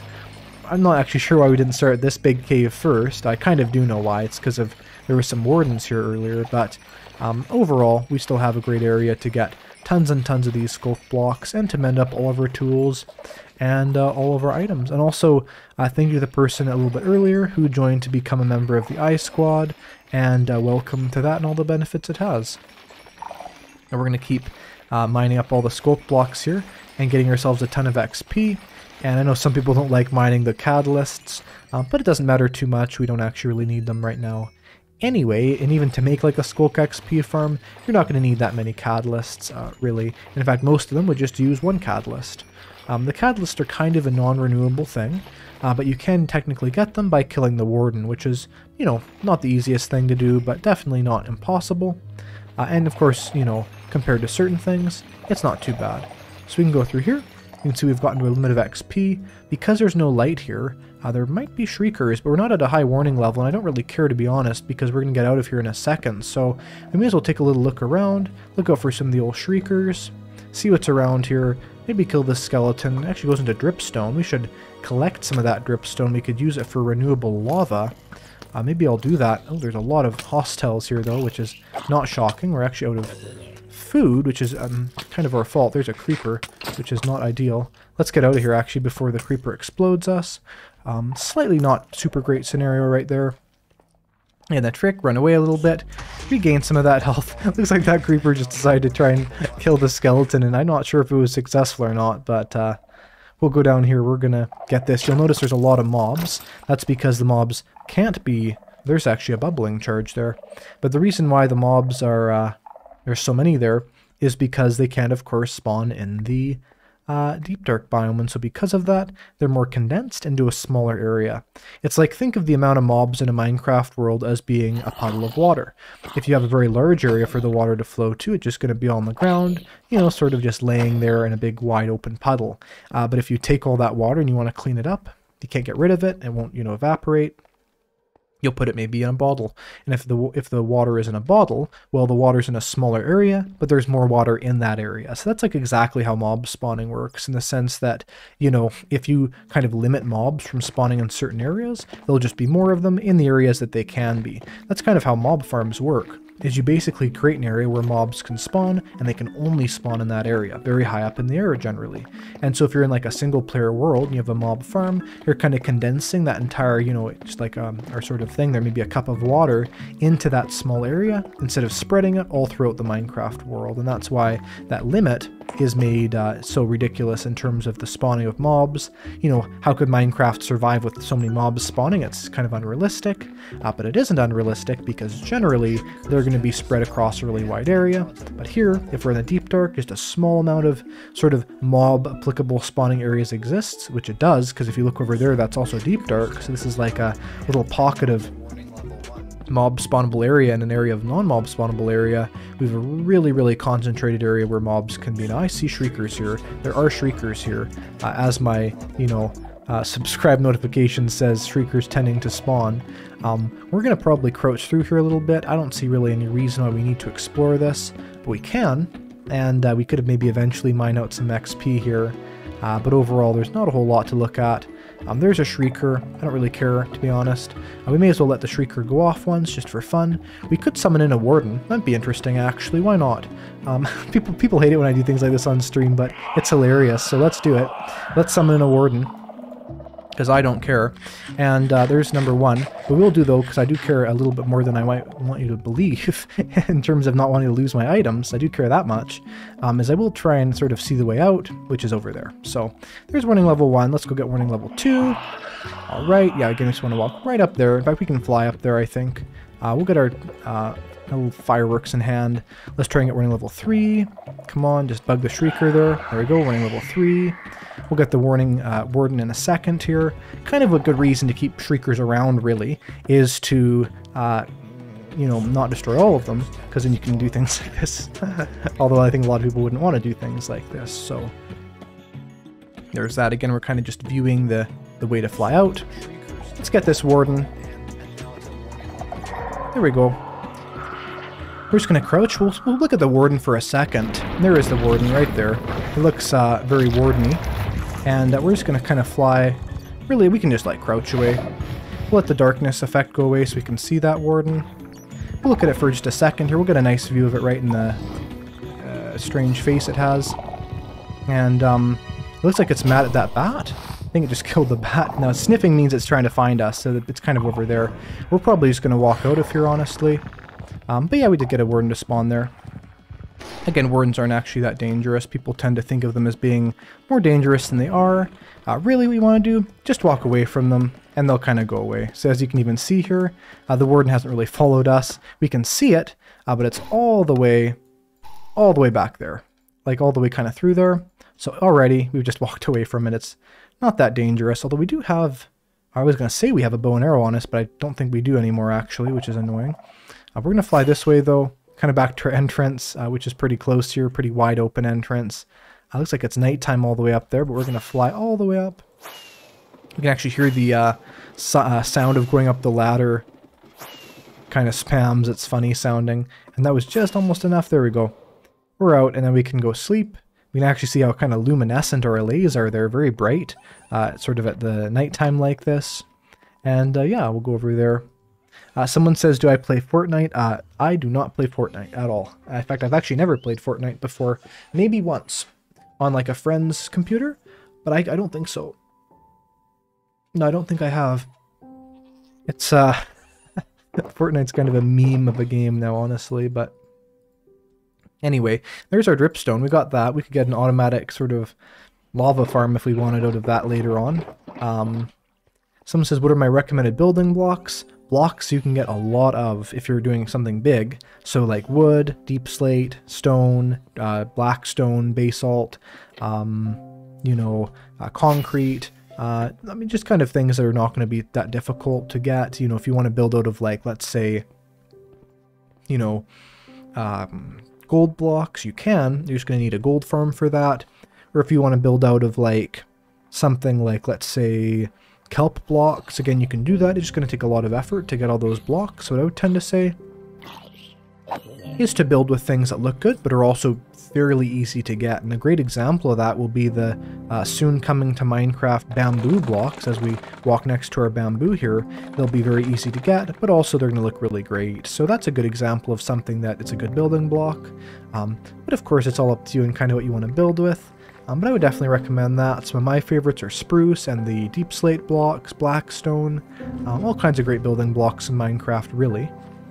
So we have our sticks here actually from the scaffolding. We could, in fact, we'll craft the scaffolding into sticks, I think, or the bamboo into sticks. Funny enough, I had a video a little bit ago about how to turn dirt into diamonds, and some people really liked the video. In fact, most people did, which is good. I like making videos that people enjoy. And yeah, in the video, talking about going from dirt to diamonds, I was crafting the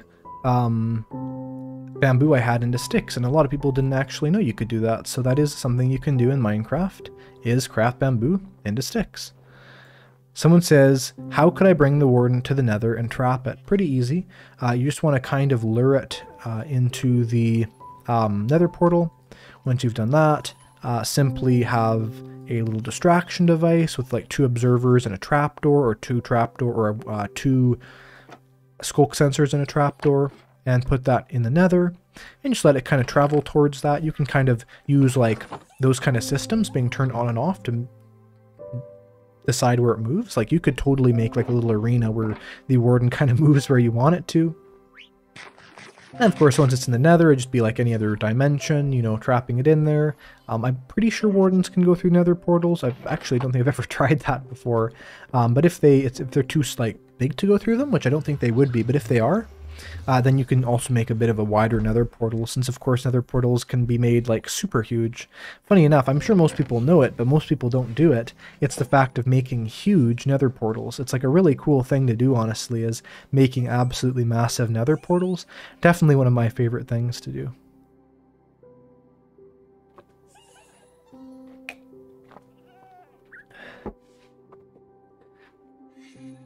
Someone says where I'm from. Very commonly asked question. I am from Canada. Let's see here. Alright, so obviously in terms of our sort of base building project, again, we have those villagers there now. I think something also important we could do is kind of like start deciding exactly where the base is going to be. In fact, something I'm going to do right now is I think we'll take a look at we could do some tests actually in terms of like different build designs, things we could look at for that. I do have a general idea of what the build's going to look like. We could kind of try and isolate that a little bit more and get like a really great kind of idea of exactly how we want the build to look. So we're going to go over here, probably start digging away on the mountain as we discuss this, which I think we're probably dug a lot of it away already, honestly. Like, there's just this bit at the top here. Maybe we'll work on that. And again, feel free in the comments to ask any question you want about Minecraft. Like the stream if you're enjoying it. I actually have all these social medias. There they are. Twitter at Eyecraft_MC. Maybe one day I'll have at Eyecraftmc. If anyone's watching who works at Twitter or knows someone who works at Twitter, please send me a business email. I want at Eyecraftmc.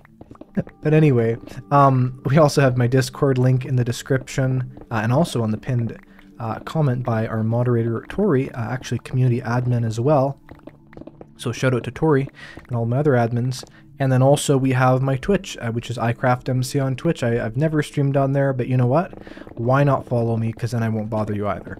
And we also have Reddit, r/Eyecraftmc. I love my posts on Reddit. Some hilarious posts on there. Not that I've made, but I've seen people have made on my Reddit. So if you want to join some community fun on there, we even have some hilarious stream highlights. There might even be a highlight from this stream on there. You never know. And so feel free to follow me on Reddit for that as well. But back to Minecraft, and of course on Minecraft here we're deciding that we dislike this mountain and we're going to flatten it. We kind of do like this mountain, but we dislike this part of it, so we're going to flatten it down to where we're going to build our base. And I still love the view from here. In fact, this is going to kill my frame rates, but who cares? I'm going to turn my... Okay, I do care. That really killed my frame rates. I just turned my render distance to 64. If this was Bedrock, we'd be getting like 200 frames still, but it's not Bedrock, so we're not getting 200 frames. We're getting like 5. Well, not 5. It looks like 5.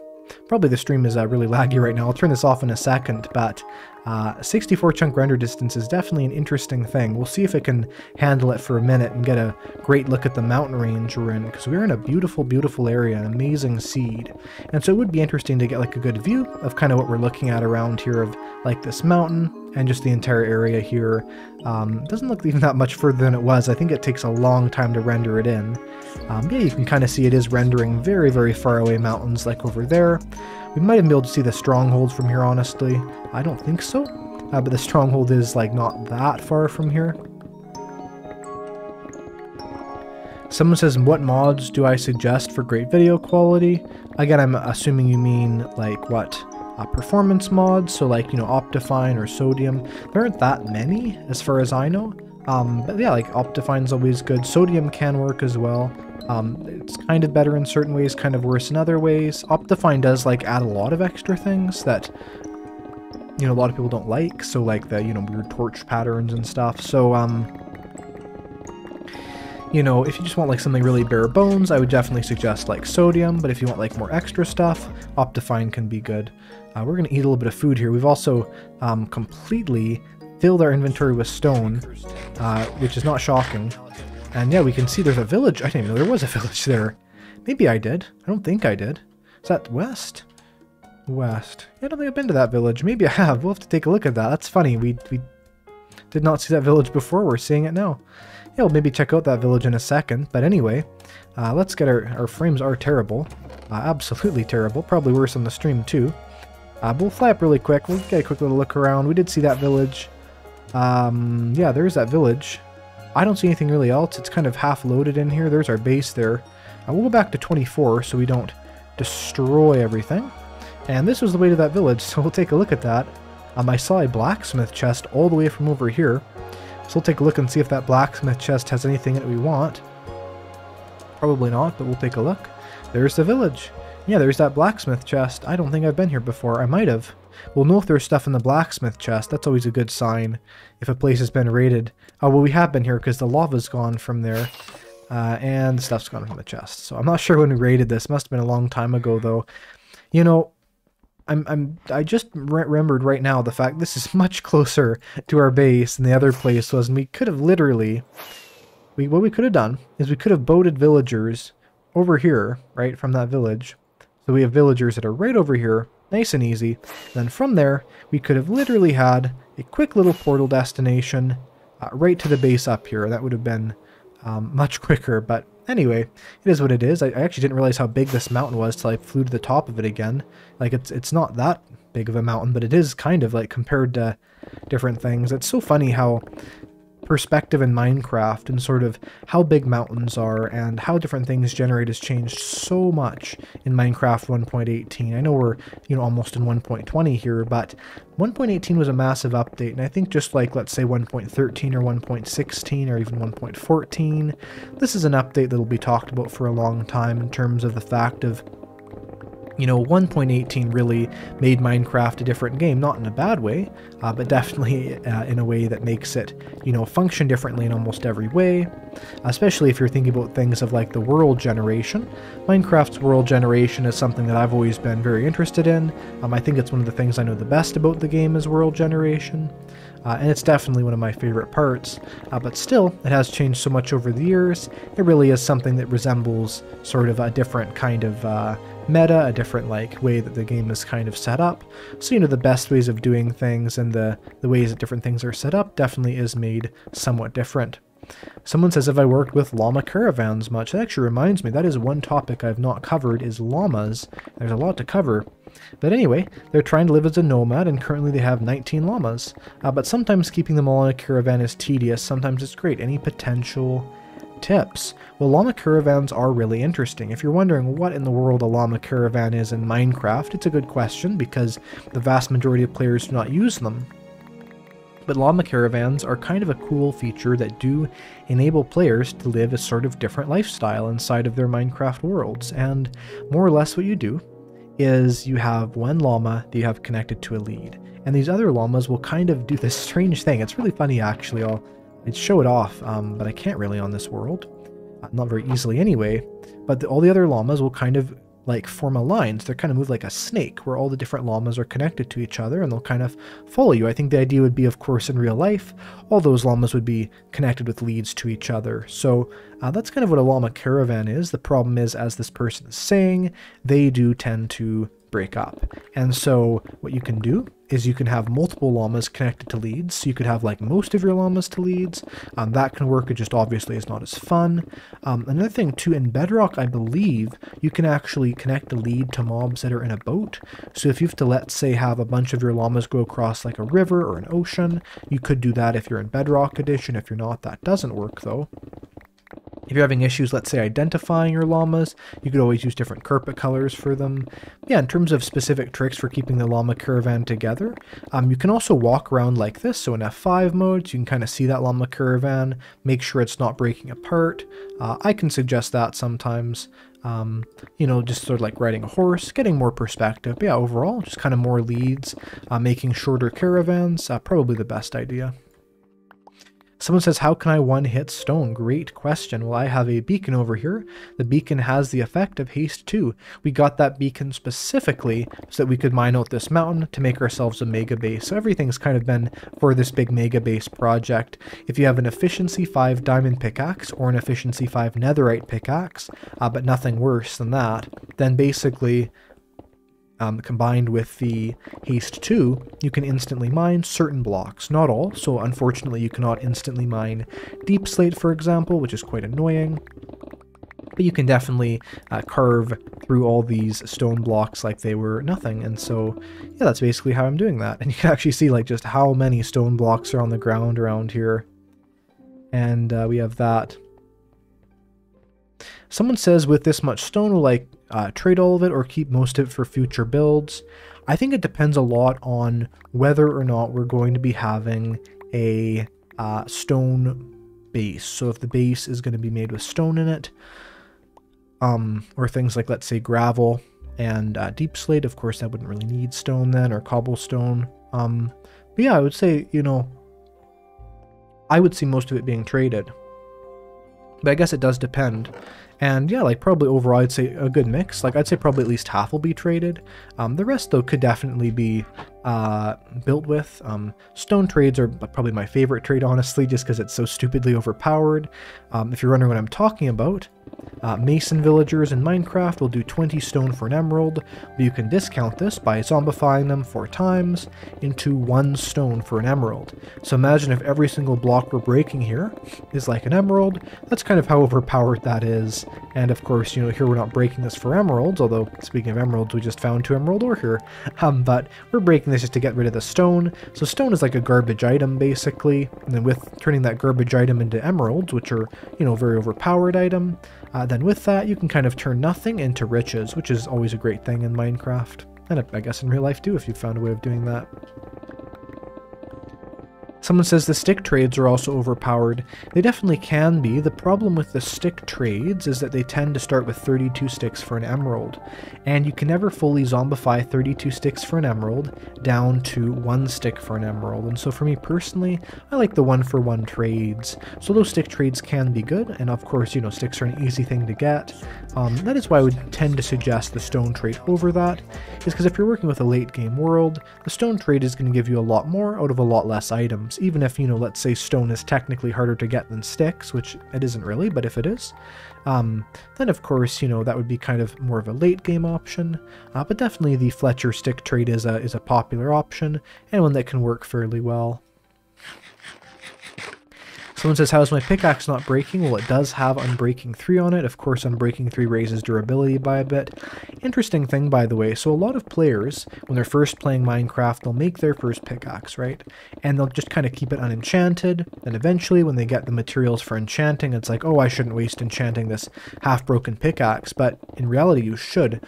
And the reason why is that even Unbreaking 1, which you can totally get on a completely, you know, non-book leveled up enchantment table. So literally just an enchantment table, nothing around it.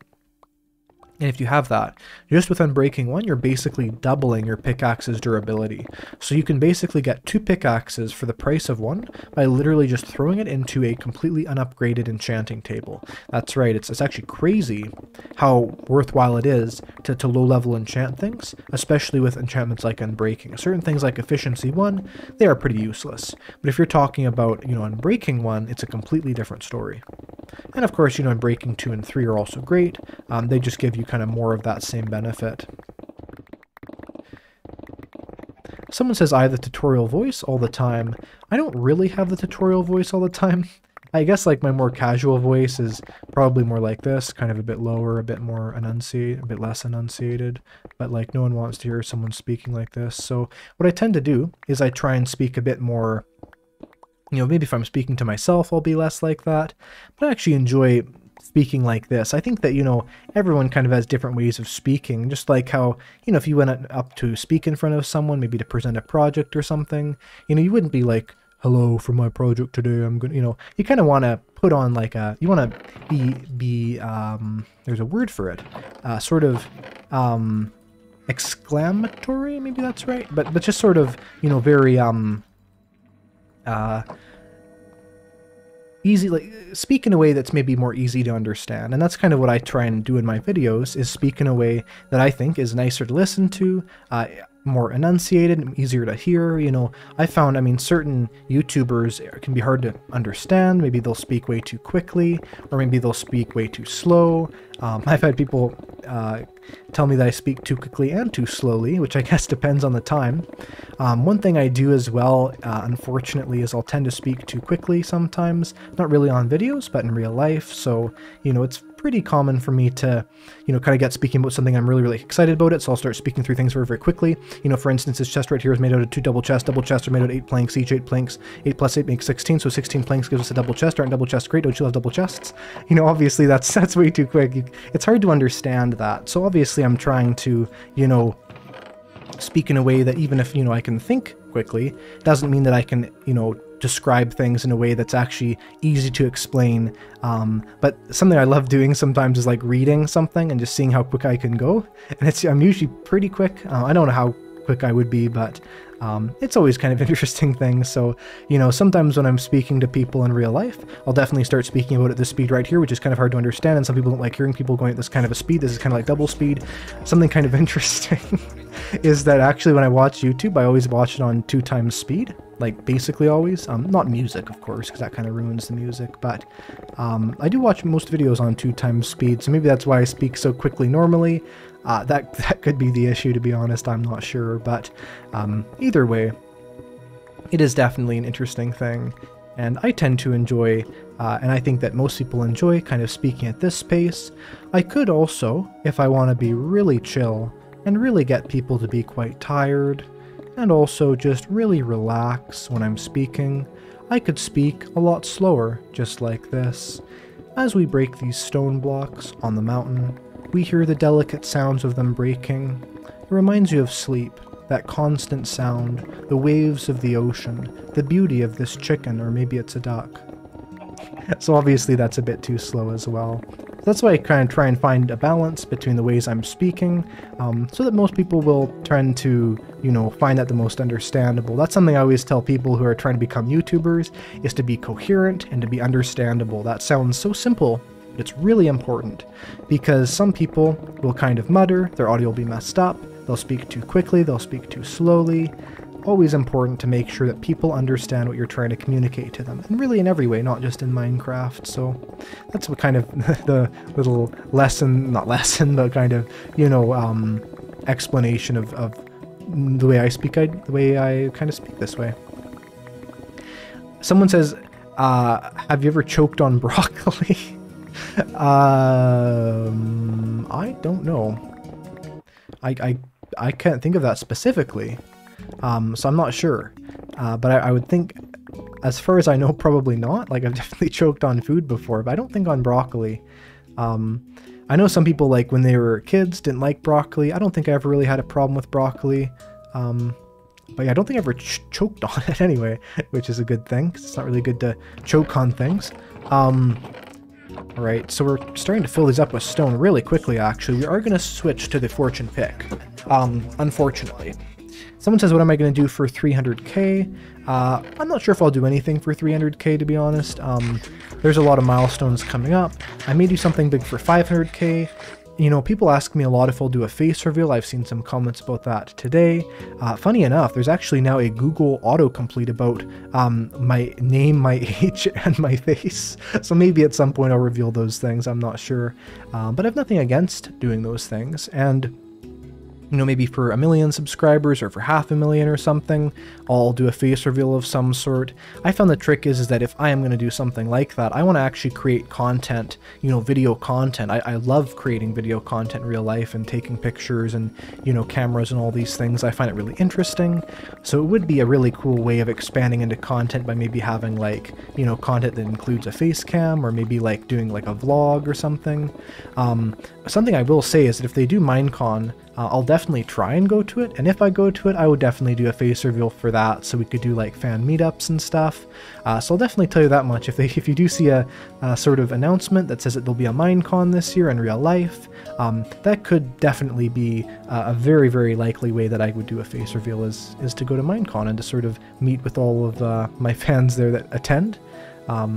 which would be kind of a really cool thing. I hope they do that for sure. And I think that, you know, Minecon is just, I really hope that they do a Minecon this year. I think it'd be so good for the community too, because it's 2023, you know, there's still issues in the world, but I think that at the end of the day, things aren't going to get much better in terms of, you know, certain concerns over why Minecon was cancelled before. And so I think, you know, fundamentally, it would be a really great thing to do that. And hopefully it's also not too far away. I think it's going to be in Florida the next time, but I don't know that for sure. But wherever it is, I'll definitely try and go to that. And Mythic Mutations, who's actually the one who made my emotes, feel free to spam emotes in the chat if you have ability to do that, which would be if you have a membership, is saying it'd be great to go to that as well. I definitely would enjoy going to the Minecon. I've seen some great videos too from previous ones. They tend to be kind of chaotic, but it would be really cool, and maybe if I can even somehow got in contact with Mojang, which unfortunately I don't have any contact with Mojang right now. I've tried, but I haven't gotten it yet, so maybe one day I will. But if I eventually do, then it would be great to try and maybe be a speaker at Minecon. You know, a different YouTuber who's very similar to my content, OMG Chad, their channel's kind of dead now, unfortunately, but they hosted Minecon multiple times, and their big thing was actually being a Minecraft tutorial YouTuber, so I don't think it's out of the question that, you know, at some point in the future, if I really try for it, maybe I could, you know, at least do like a small sort of presentation or maybe part of a panel at Minecon one time. So we'll see what happens, but that would definitely be like a really great way of sort of talking to a huge amount of people about Minecraft at the same time, kind of sharing my opinion on that, and yeah, just being an influence on the Minecraft community for the better. And we're getting so much of this mountain chopped down, it's awesome. Someone says, hello Dr. Eyeball, I have a question how to get the goat horn. Thanks for the compliment of my amazing iris here. Well, to get the goat horn in Minecraft, what you want to do is you want to have a goat ram into what's known as a naturally occurring block. Now that's actually a really misleading term, because a naturally occurring block does not mean that it's like a, you know, budding amethyst, or in fact, well, actually much better yet, it does not mean it functions like a Skulk Shrieker, where like when it's placed down, it doesn't do anything, but if it naturally generated, it works. So it doesn't mean that, but it means like blocks that would kind of be where the goat is. There is a list of those, which is, oh, I should not have broken that with Fortune, but anyway, there is a list of those blocks on the goat wiki. But fundamentally, you want them to run into that, so you can do that by setting up armor stands. But I actually have a goat farming guide, and in that guide, I have a goat farm I talk about. I did not create the design, but I did modify the design off of a different design that seems like a lot of people were using. And I tried using some kind of cheaper materials, so if you want to know a great goat farming design, I do have that on my goat farming guide. So that would be kind of my suggestion of how to get goat horns in Minecraft. And we have a person that says they're back with the chores, and they said, good thing I haven't stopped streaming because they've watched every second. Well, that's awesome. I'm going to keep streaming for a while too, so you can capture even more of the stream. And yeah, again, thank you to everyone. Concurrent viewers has been amazing, which I think is mostly due to have gained so many subs recently. I know a lot of viewers right now have subbed really recently. In fact, someone actually said they're new and they'd love an introduction. In fact, I'd love to give that because, like I said, a lot of my viewers are quite new here. We gained about almost 50,000 viewers since kind of mid-December. Or 50,000, not viewers, but 50,000 subscribers. And so, basically, of course, I am Eyecraftmc. I've been creating Minecraft videos for about 2.5 years here, and my channel blew up last year. So, I said this earlier in the stream, but crazy enough, literally 1 year from today, I had like 9,000 subs. You know, I basically was, maybe I might have actually had 10,000, but it was a lot less than, of course, like the almost 300,000 I have now. And yeah, I just make Minecraft tutorials and facts videos, and really have a passion for the game. If you want to learn even more about me, I have like multiple Q&As I've done. So if you look up Eyecraftmc Q&A, or you can just kind of scroll down, they're all done as subscriber specials, and I just realized I just realized this pickaxe is almost broken. That was really close. Anyway, you can learn more about me that way. And yeah, and I am now out of durability on my pickaxes. Definitely, they're both in the full run out of durability. Those sort of power bar kind of things they show you are both completely empty. So we're just going to grab any blocks that are sitting here and go back. But look at this, we've gotten rid of so much of this mountain, which is great. And once this area is completely flattened, it's on to basically getting the entire area ready for actually building, planning out the build. And these are exciting things. Like I was saying earlier, feel free to join my Discord, as I may do a competition on there. I'm getting build designs for my base, and of course, you know, probably not the whole design, but just some ideas for different building textures and things. So if you're a Minecraft builder, even if you're not, feel free to join my Discord. We have all kinds of cool things on there, honestly. And let's see what this wandering trader is selling, because why not? We'll see if there's something interesting here, and if there is maybe any trades that we enjoy. We do have 5 emeralds for a jungle sapling. We have 5 emeralds for a propagule. I don't think we have a mangrove swamp nearby, so a propagule would actually be like really, really useful.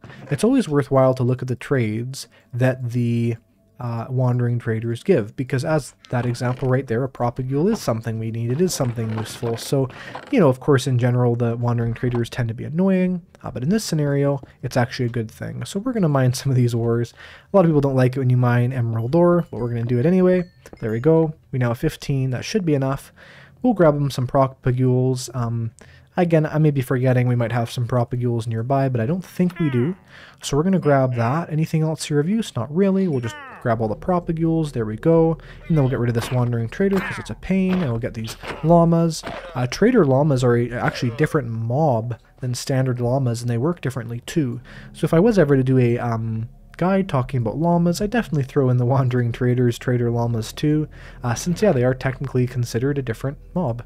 So we got 2 leads, 5 leather. 5 leather is great actually for that little, and the mangrove propagules, and we'll bring that back to our base, and those propagules are going to be great because yeah, we do not have any kind of mangrove type items, so we are going to use those for sure. Now we need to mend these things, and we're going to go back to where we're going to mend them. I was going to go back to the portal. I think we'll fly back, why not? Someone says, new player question, why do people get mad at mining emerald? Great question. It's kind of for good reason. It's basically because trading with villagers is super overpowered. And it's super easy to get tons and tons and tons of emeralds by trading with villagers. You know, standard emeralds, not emerald ores. So emerald ores are kind of a useless item in the sense that they're not really a good source of emeralds, because emeralds are a good source of emeralds is trading with villagers. And so because of that, it's kind of a bad idea, you know, fundamentally, to be mining emerald ore of any type, especially if it's deep slate emerald ore, because the best way of getting yourself emeralds is not by mining emerald ore, but instead it is by trading with villagers. And so the idea would be emerald ore should be kind of saved for like different projects, for, you know, different builds and things, whereas standard emeralds should be used for trading. And so that's kind of where that comes from. So definitely not a, it definitely makes sense, like it's for a good reason for sure. Yeah, overall, that's kind of the reason why that is. It looks like there is a Enderman that was around there. So we're going to probably harvest some stuff from here. We'll put up some torches so we can see. There's some shriekers right there. We're probably still at our higher warning level, maybe. Actually, I don't think we would be, but either way, we'll put this in our offhand. Let's start mending this up. You'll see the amazing speed of this. This is a lot more fun than a mob farm, let's be honest. It's not as efficient, but it is more fun. And sometimes that's even better. And so we're going to go around here, we're going to mend this up pretty quick. These things, again, do tend to mend very, very quickly. Someone says, could you theoretically create a warden spawning device using a warden distraction device? No. So basically, wardens will only spawn if a player disrupts the shrieker. Also, something of interest, one shrieker cannot sustain more than one warden at a time. What do I mean by that? Let's say we have 3 shriekers, and we set off one of them, and one of them gives us a warden. Well, if we set off that same shrieker again, we're not going to get a second warden from the same shrieker. Let's say we set off a different shrieker, we will get another warden. So basically the way it works is that each shrieker can only have one warden that's currently in the game that's attached to it. Now let's say the warden from that first shrieker despawns, then that shrieker can then summon in another warden. through this functionality, it basically limits the ability for players to, let's say, capture one Shrieker and use that one Shrieker to summon in hundreds and hundreds of Wardens. Although overall I think that would be a good effect, that is an important thing to know. And so let's say in a world you're trying to like set up a big trap by having a bunch of Wardens down, you're going to have to collect a ton of different Shriekers to actually have your system work effectively. And those Shriekers are all going to have to be set off by a player. So that's kind of the answer to your question there, and a bit more information on how Shriekers work. Someone says, do I use totems? And they say they don't because they're too OP. Well, I have nothing against using OP items, although I do think that certain things in the game might be able to be balanced better, although totems aren't actually something I would rebalance. I think they're fine. The issue, well, not the issue, but the reason why I don't have a totem on me right now is mostly because I don't really want a big totem always in the corner of the screen. And also, we're not in hardcore, so the risk of us dying isn't really that high, and even if it was a high risk of dying, it doesn't really matter because we don't actually have, we haven't actually died in this world for a long time, so I feel pretty confident in my skills to not die during the stream. If I do die though, it's always a lesson of what to do if you die in Minecraft. So that's kind of the reason why I don't have a totem on me. But I do have some totems in a chest. We got them from a woodland mansion.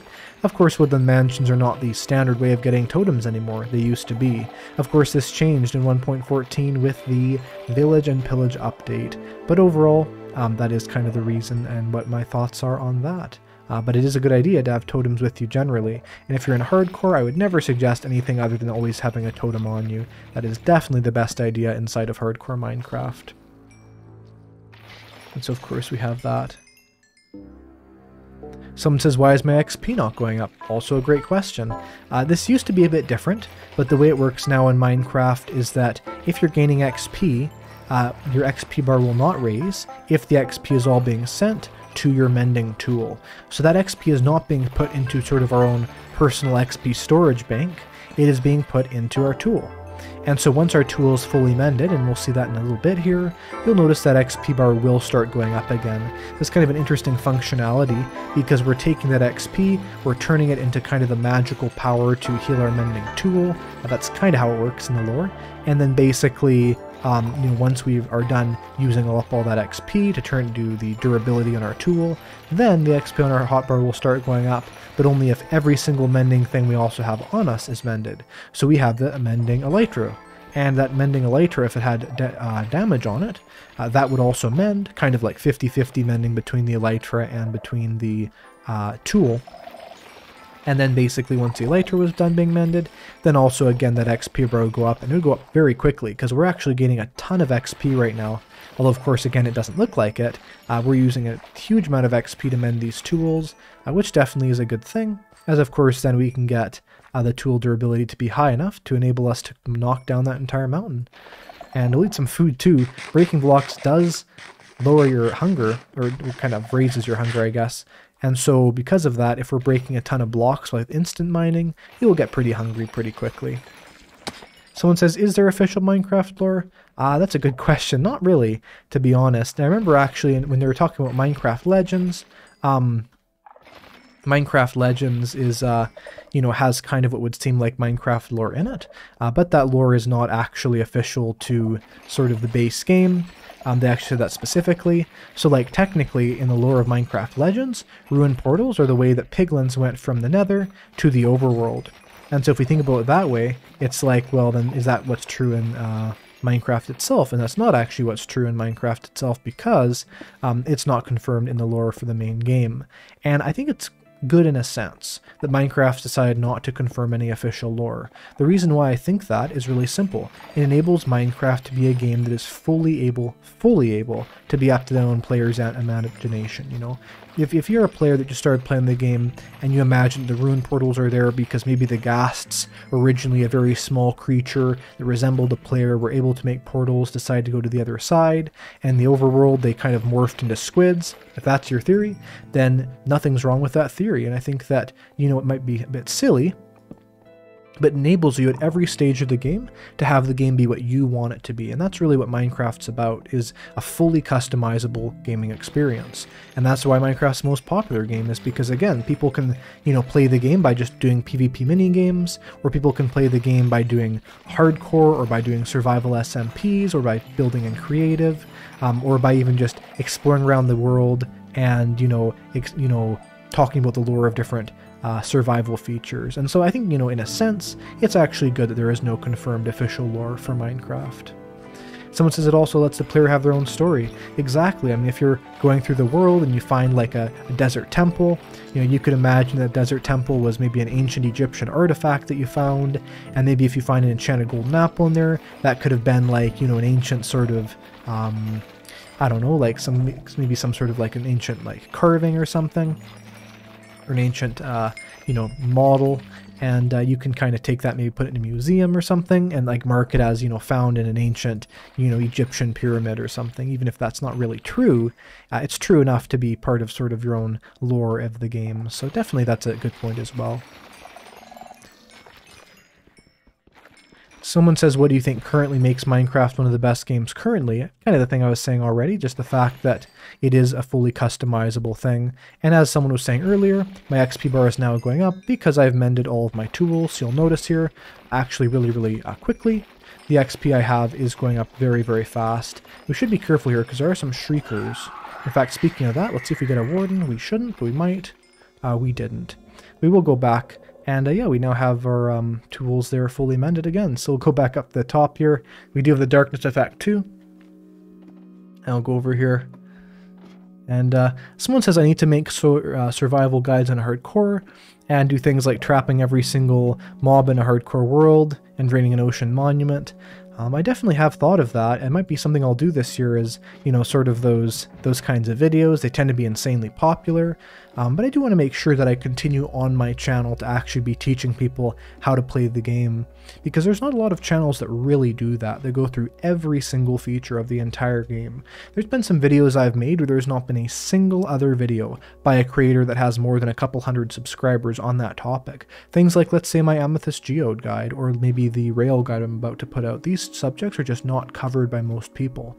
And so I want to make sure that no matter what series I'm doing, I'm still enabling myself on my channel to actually be doing what's one of my goals, which is to teach people how to play Minecraft and how to become better at the game. So not only are you seeing me play the game in a skilled way, but you're also able to then take that knowledge and use it to improve your own skills, which is something I would do in no matter what video I would make, I'm sure. Now it's definitely nighttime out there, and we're going to get up to the top, and we can kind of, I was supposed to say we're going to put all our items away, because I was thinking, oh, we're mining items, we're doing all this work, but we're not really mining items because they're not dropping anything but experience, and experience is invisible, at least in our inventory. And so, of course, because of that, we don't have any items to put away. And, something I don't know a lot about in Minecraft, but I want to learn more about, is the night sky. It is so interesting. It's probably just like a random texture file. But like, has anyone ever bothered to like look for constellations? Like, is there like a creeper constellation out here? I don't think there is, or I'm sure someone would have mentioned it before.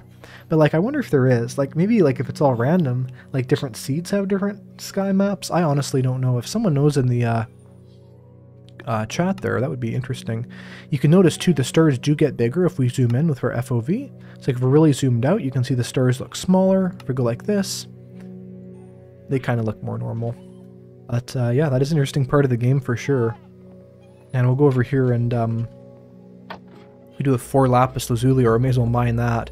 I think earlier on, our pickaxes are messed up here. I do think earlier on we had the issue of having not enough lapis, but now we have tons and tons of lapis, so we're good there. We got like exactly over a stack and 1, and so that's a good thing. And there we go. And we'll sleep tonight too, I guess. Yeah, something like certain things in the game, like let's say, stars in the sky, like no one talks about it, but it's there. It's part of the game. It's just not discussed because Minecraft is such a big game. It's very hard to cover everything. Alright, so we are going to fly back, I guess. We're going to grab the gunpowder, though, we have in these chests, and first use that to craft ourselves more fireworks, because we're going to need more fireworks, and we're also going to need more paper to make those fireworks. So let's go through here. let's grab those fireworks. Let's craft those. And I guess there's some more sugar cane. I did see some more gunpowder. We put it away, I believe. I know some of it's also at the mega base kind of temporary area, whatever we want to call it. It's not really a mega base yet, of course, so it's not necessarily the best name so far. But we will fly over there. Although I guess we're kind of trying to save rockets. It's okay. And yeah, we'll take a look at that. We'll probably glide most of the way. We'll take a look at that. Now we have, there's our base. You can see we've dug it down a lot, honestly. It's looking way better. It's definitely nowhere near done, but we're getting a lot of work done. Like, I'd say we're probably 2/3 done with it. Hard to say exactly, but there's a lot of progress being made for sure. So there's 10 more gunpowder there. We'll turn this into paper. We'll get ourselves a bunch of paper, one more batch, and then there we go.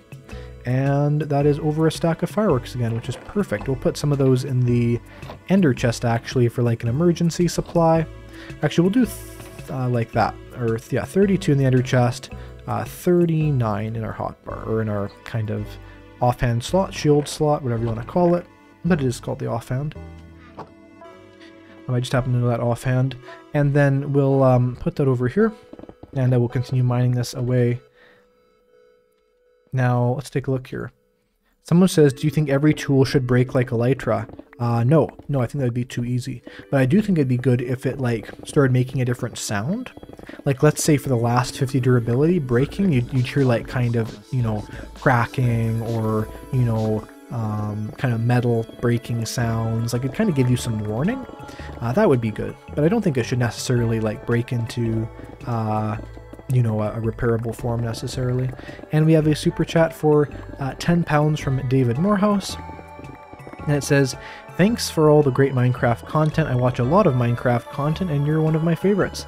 Learn a ton from you and really enjoy your style. Well, I'm so glad that you do enjoy my video style and that you enjoy my content. And thank you so much for the 10 pound super chat there. I really appreciate the support and I'm so glad that I can help you and so many other people learn how to play Minecraft. Again, biggest thing I would suggest if you're just found my channel is look through my videos. I would say everything I made in 2022 I'm happy with. I have a lot of older videos that are not highest quality. They're not high quality almost at all. But like basically all my ultimate guides, if you look at those playlists, if you look at most of the things I made in 2022, there's a lot of hidden gems in there, videos that didn't get a lot of views, but have interesting topics, you know, things about the future of Minecraft. I have a video guessing what 1.20 will be. Obviously we know what 1.20 will be now, but none of my guesses were correct, which means that every single thing I guessed could technically be possible for 1.21.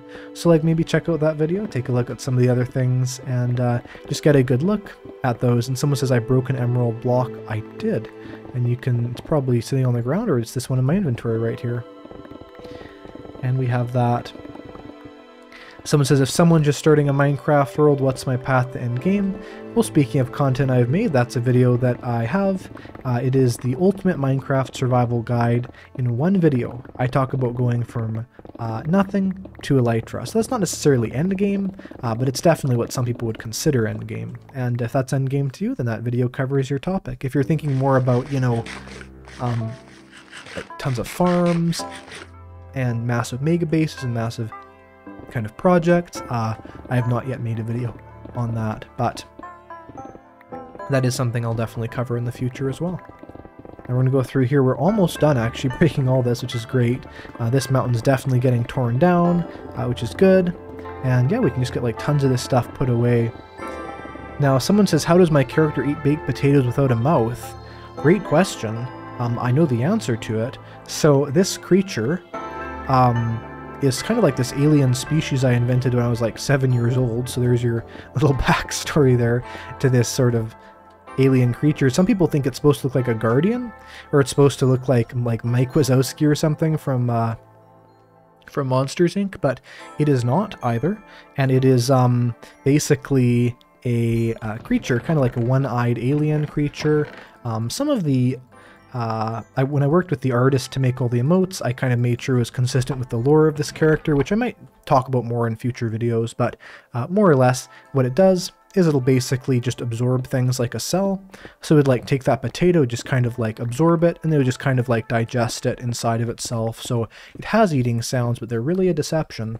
It's really just like osmosising that potato into itself, and then turning the potato into pure food energy, which is a lot more interesting than it would probably look in real life. But anyway, speaking of breaking emeralds, as people were saying, there's like 2 of them right there, which is great. In fact, 3. There's a nice big cluster of the emeralds. They like kind of generating diagonally, which is interesting. And we have that. Someone says, oh, interesting, potato absorption. Yes, it's very interesting. Anyway, it does look like I'm kind of eating it though. And like in Bedrock, of course, the player kind of sticks food up to their mouth. So for me, it kind of looks like I'm sticking food in my eye, which would not taste very good, I would assume. So probably not the best thing, you know, to stick food in your eye. I would not necessarily recommend that, at least if you're not an alien creature, which I'm guessing most of my viewers aren't. But you never know. I'm going to go through here. You know, the craziest thing about YouTube is the fact that, like, when, you know, this video, unless, like, you know, the entire, you know, YouTube just is destroyed, which maybe it would be at some point in the future, I don't know, probably not. It's like this video will be like, you know, historical record, like someone might be like, oh, you know, your great uncle's and nephew's cousin made this video, you know, 300 years ago, and here's the history of it, and it's still up on YouTube, and, you know, no one's, like, everyone who was like a fan of his, they're all, you know, this is all 300 years ago in the digital era or whatever. But like, it's funny how, you know, technically, if we're thinking that digital systems are going to exist forever, that is exactly what would happen, right? Like, everything here is like an eternal archive. It's like it'll live longer than anyone will, which is really strange to think, you know, because like obviously a lot of social media platforms did kind of fail, like let's say Vine or MySpace or these really old ones, and you know, a lot of the content there is still there, but some digital content does disappear. But on YouTube so far it hasn't. I mean, we still have, you know, videos from 2005 and stuff, like the first video of people going to the zoo. So it is kind of a funny thing for sure. Someone says, do I think that Pocket Edition is one of the things that's limiting Bedrock Edition? No, although I do think that Pocket Edition is something that makes Bedrock Edition more complicated in terms of, you know, what can be added to it. I believe the bundles weren't added because of a Pocket Edition issue. You know, the issue with Pocket Edition in general is I don't know if anyone honestly likes Pocket Edition, you know? Like, if you honestly ask someone, it's like, would you rather play Minecraft on a great gaming PC or a great, you know, gaming console or on, you know, a phone? Most people are probably going to say the console or the computer. Now, obviously, there's the convenience of just, you know, playing on the go. Most people, I mean, like, basically everyone has a phone. Most people don't actually have a really expensive gaming computer, or, you know, although I'd say probably more so people would have a console. So, you know, I think, like, ideally everyone's going to kind of go for, you know, not playing on Pocket Edition if they could. But I don't think it's holding anything back. It's not a bad version at all. I've not really actually played it that much before. Maybe sometime if I, like, an interesting video would be like playing Pocket Edition, like kind of for the first time.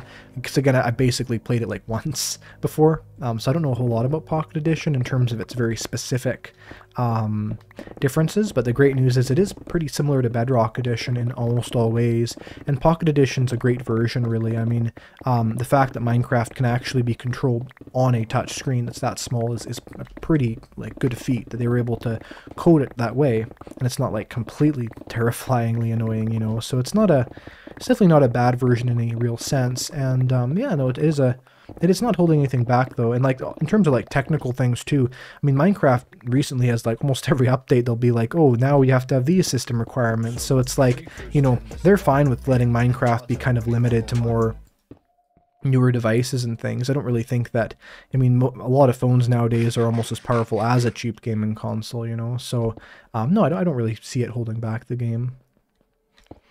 Someone says you can play Pocket Edition multiplayer with Bedrock. You can, and actually you can join my Minecraft server on Pocket Edition too. So if you want to, I mention my Minecraft server sometimes, my SMP. You can join that by joining the Discord. Link is in the sort of pinned or I get, yeah, the pinned chat there and also in the description.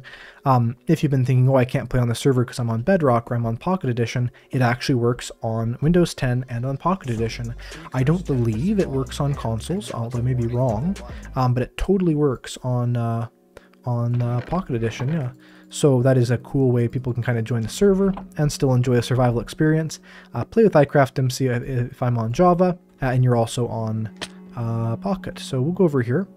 Great thing about these kind of multiple version servers too, and a lot of people forget about this, really good to know, is, you know, a lot of people might play Minecraft with like a friend or a family member, and maybe your, you know, friend plays on a phone, you play on a computer. It's like, well, we can't play together then. But you actually can if you're on my Minecraft server or on a different server that also has, of course, the cross connectivity sort of thing. And so because of that, you could actually play Minecraft with someone you've never played it with before, just because of the fact that there is that connectivity to it, which is really cool.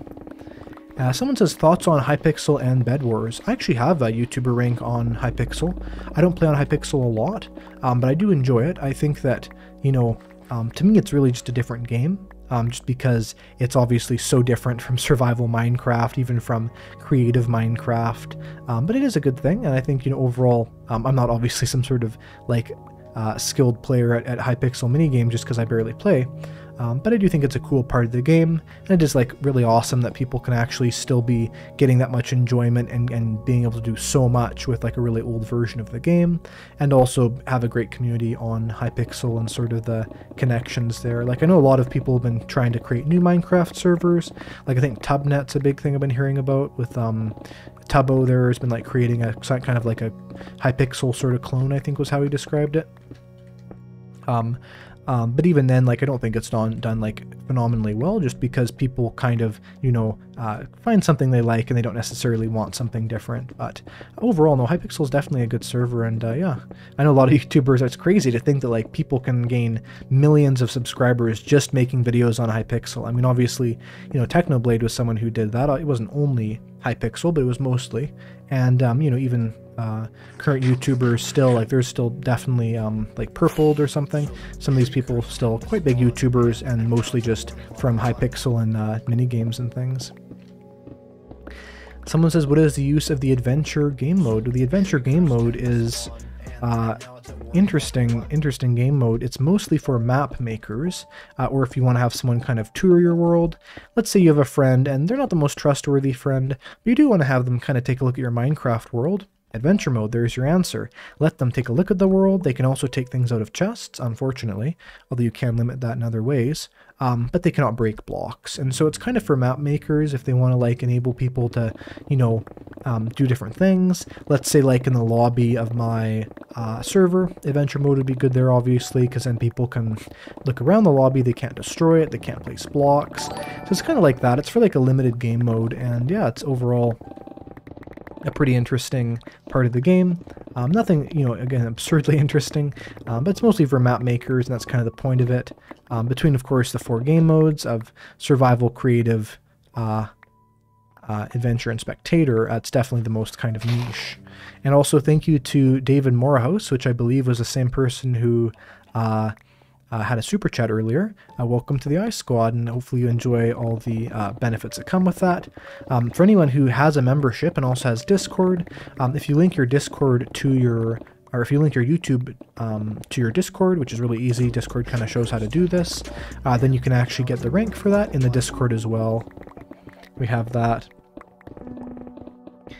Someone says they have not watched my previous stream. Should they watch it?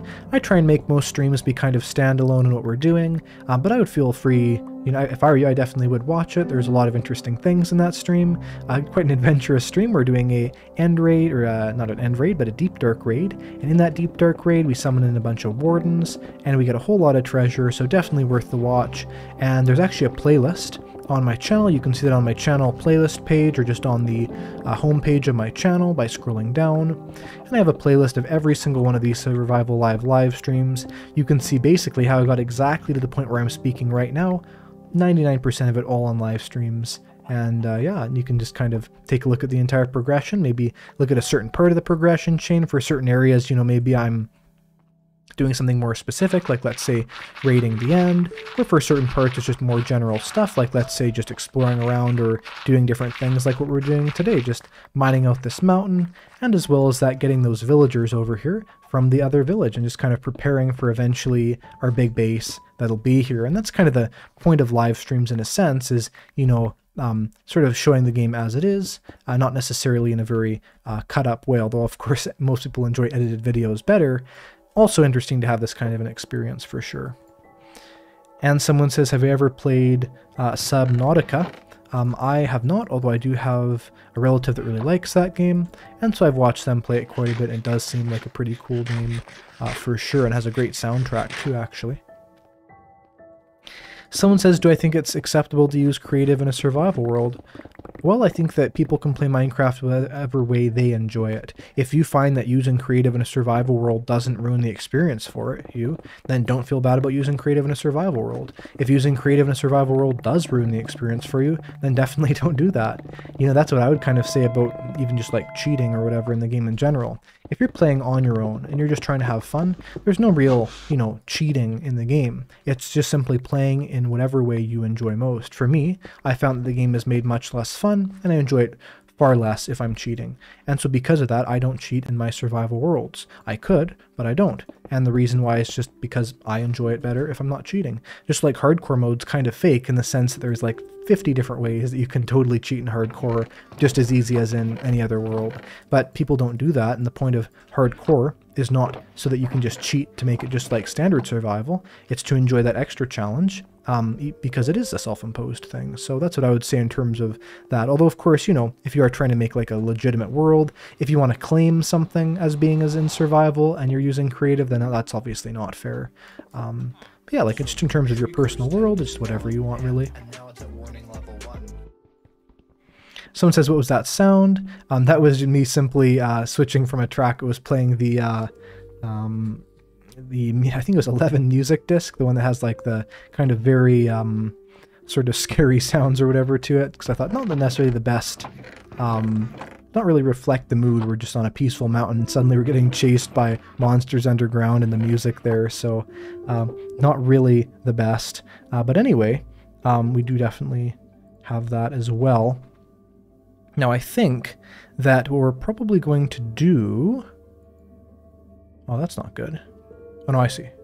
Sorry, the stream replay is being weird for me.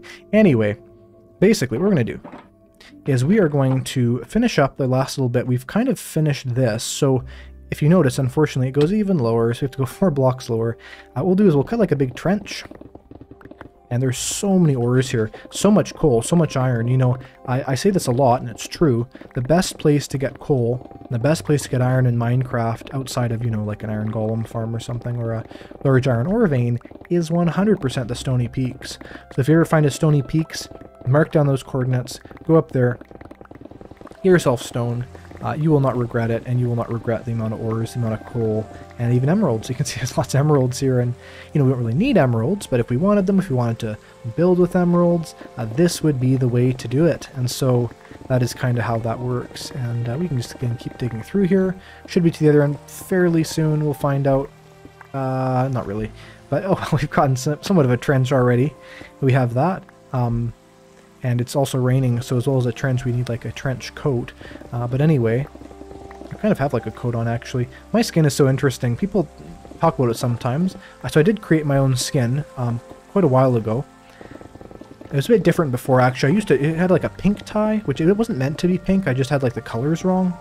It was meant to be purple. And it's definitely purple now. And the buttons were a different color too. And the pants there are gray. They used to be blue. But I do enjoy the gray ones more. It's supposed to be like a lab coat. Or maybe even just like a white suit coat, honestly. But, you know, kind of a lab coat. And then we have like the pants there and like the shoes. The only thing I'm not sure about is a little shine on the shoes there. I don't know. I tend to change my... Like, I tend to like try and like tweak little things about my skin too much already. So I'll probably just keep it as it is. And it's definitely very iconic to my channel, the sort of alien in a lab coat look. But anyway, this is going to be the end of the stream, and I want to thank everyone for joining on the stream. Thank you to all my viewers. I'm looking forward to an amazing year in 2023 for the channel. I know it's kind of, you know, halfway into the first month already, but you know, first stream of the year, and I hope that you have a great rest of your Saturday. And feel free to check out the rest of my videos if you want more iCraft content. If you just joined the stream, it's like, what do? I want to watch more iCraft. Then check out my videos on my channel. Tons of playlists. There is enough content to binge all Saturday if you want to. And I will see you in the next stream. I hope you have a good rest of your day. Goodbye.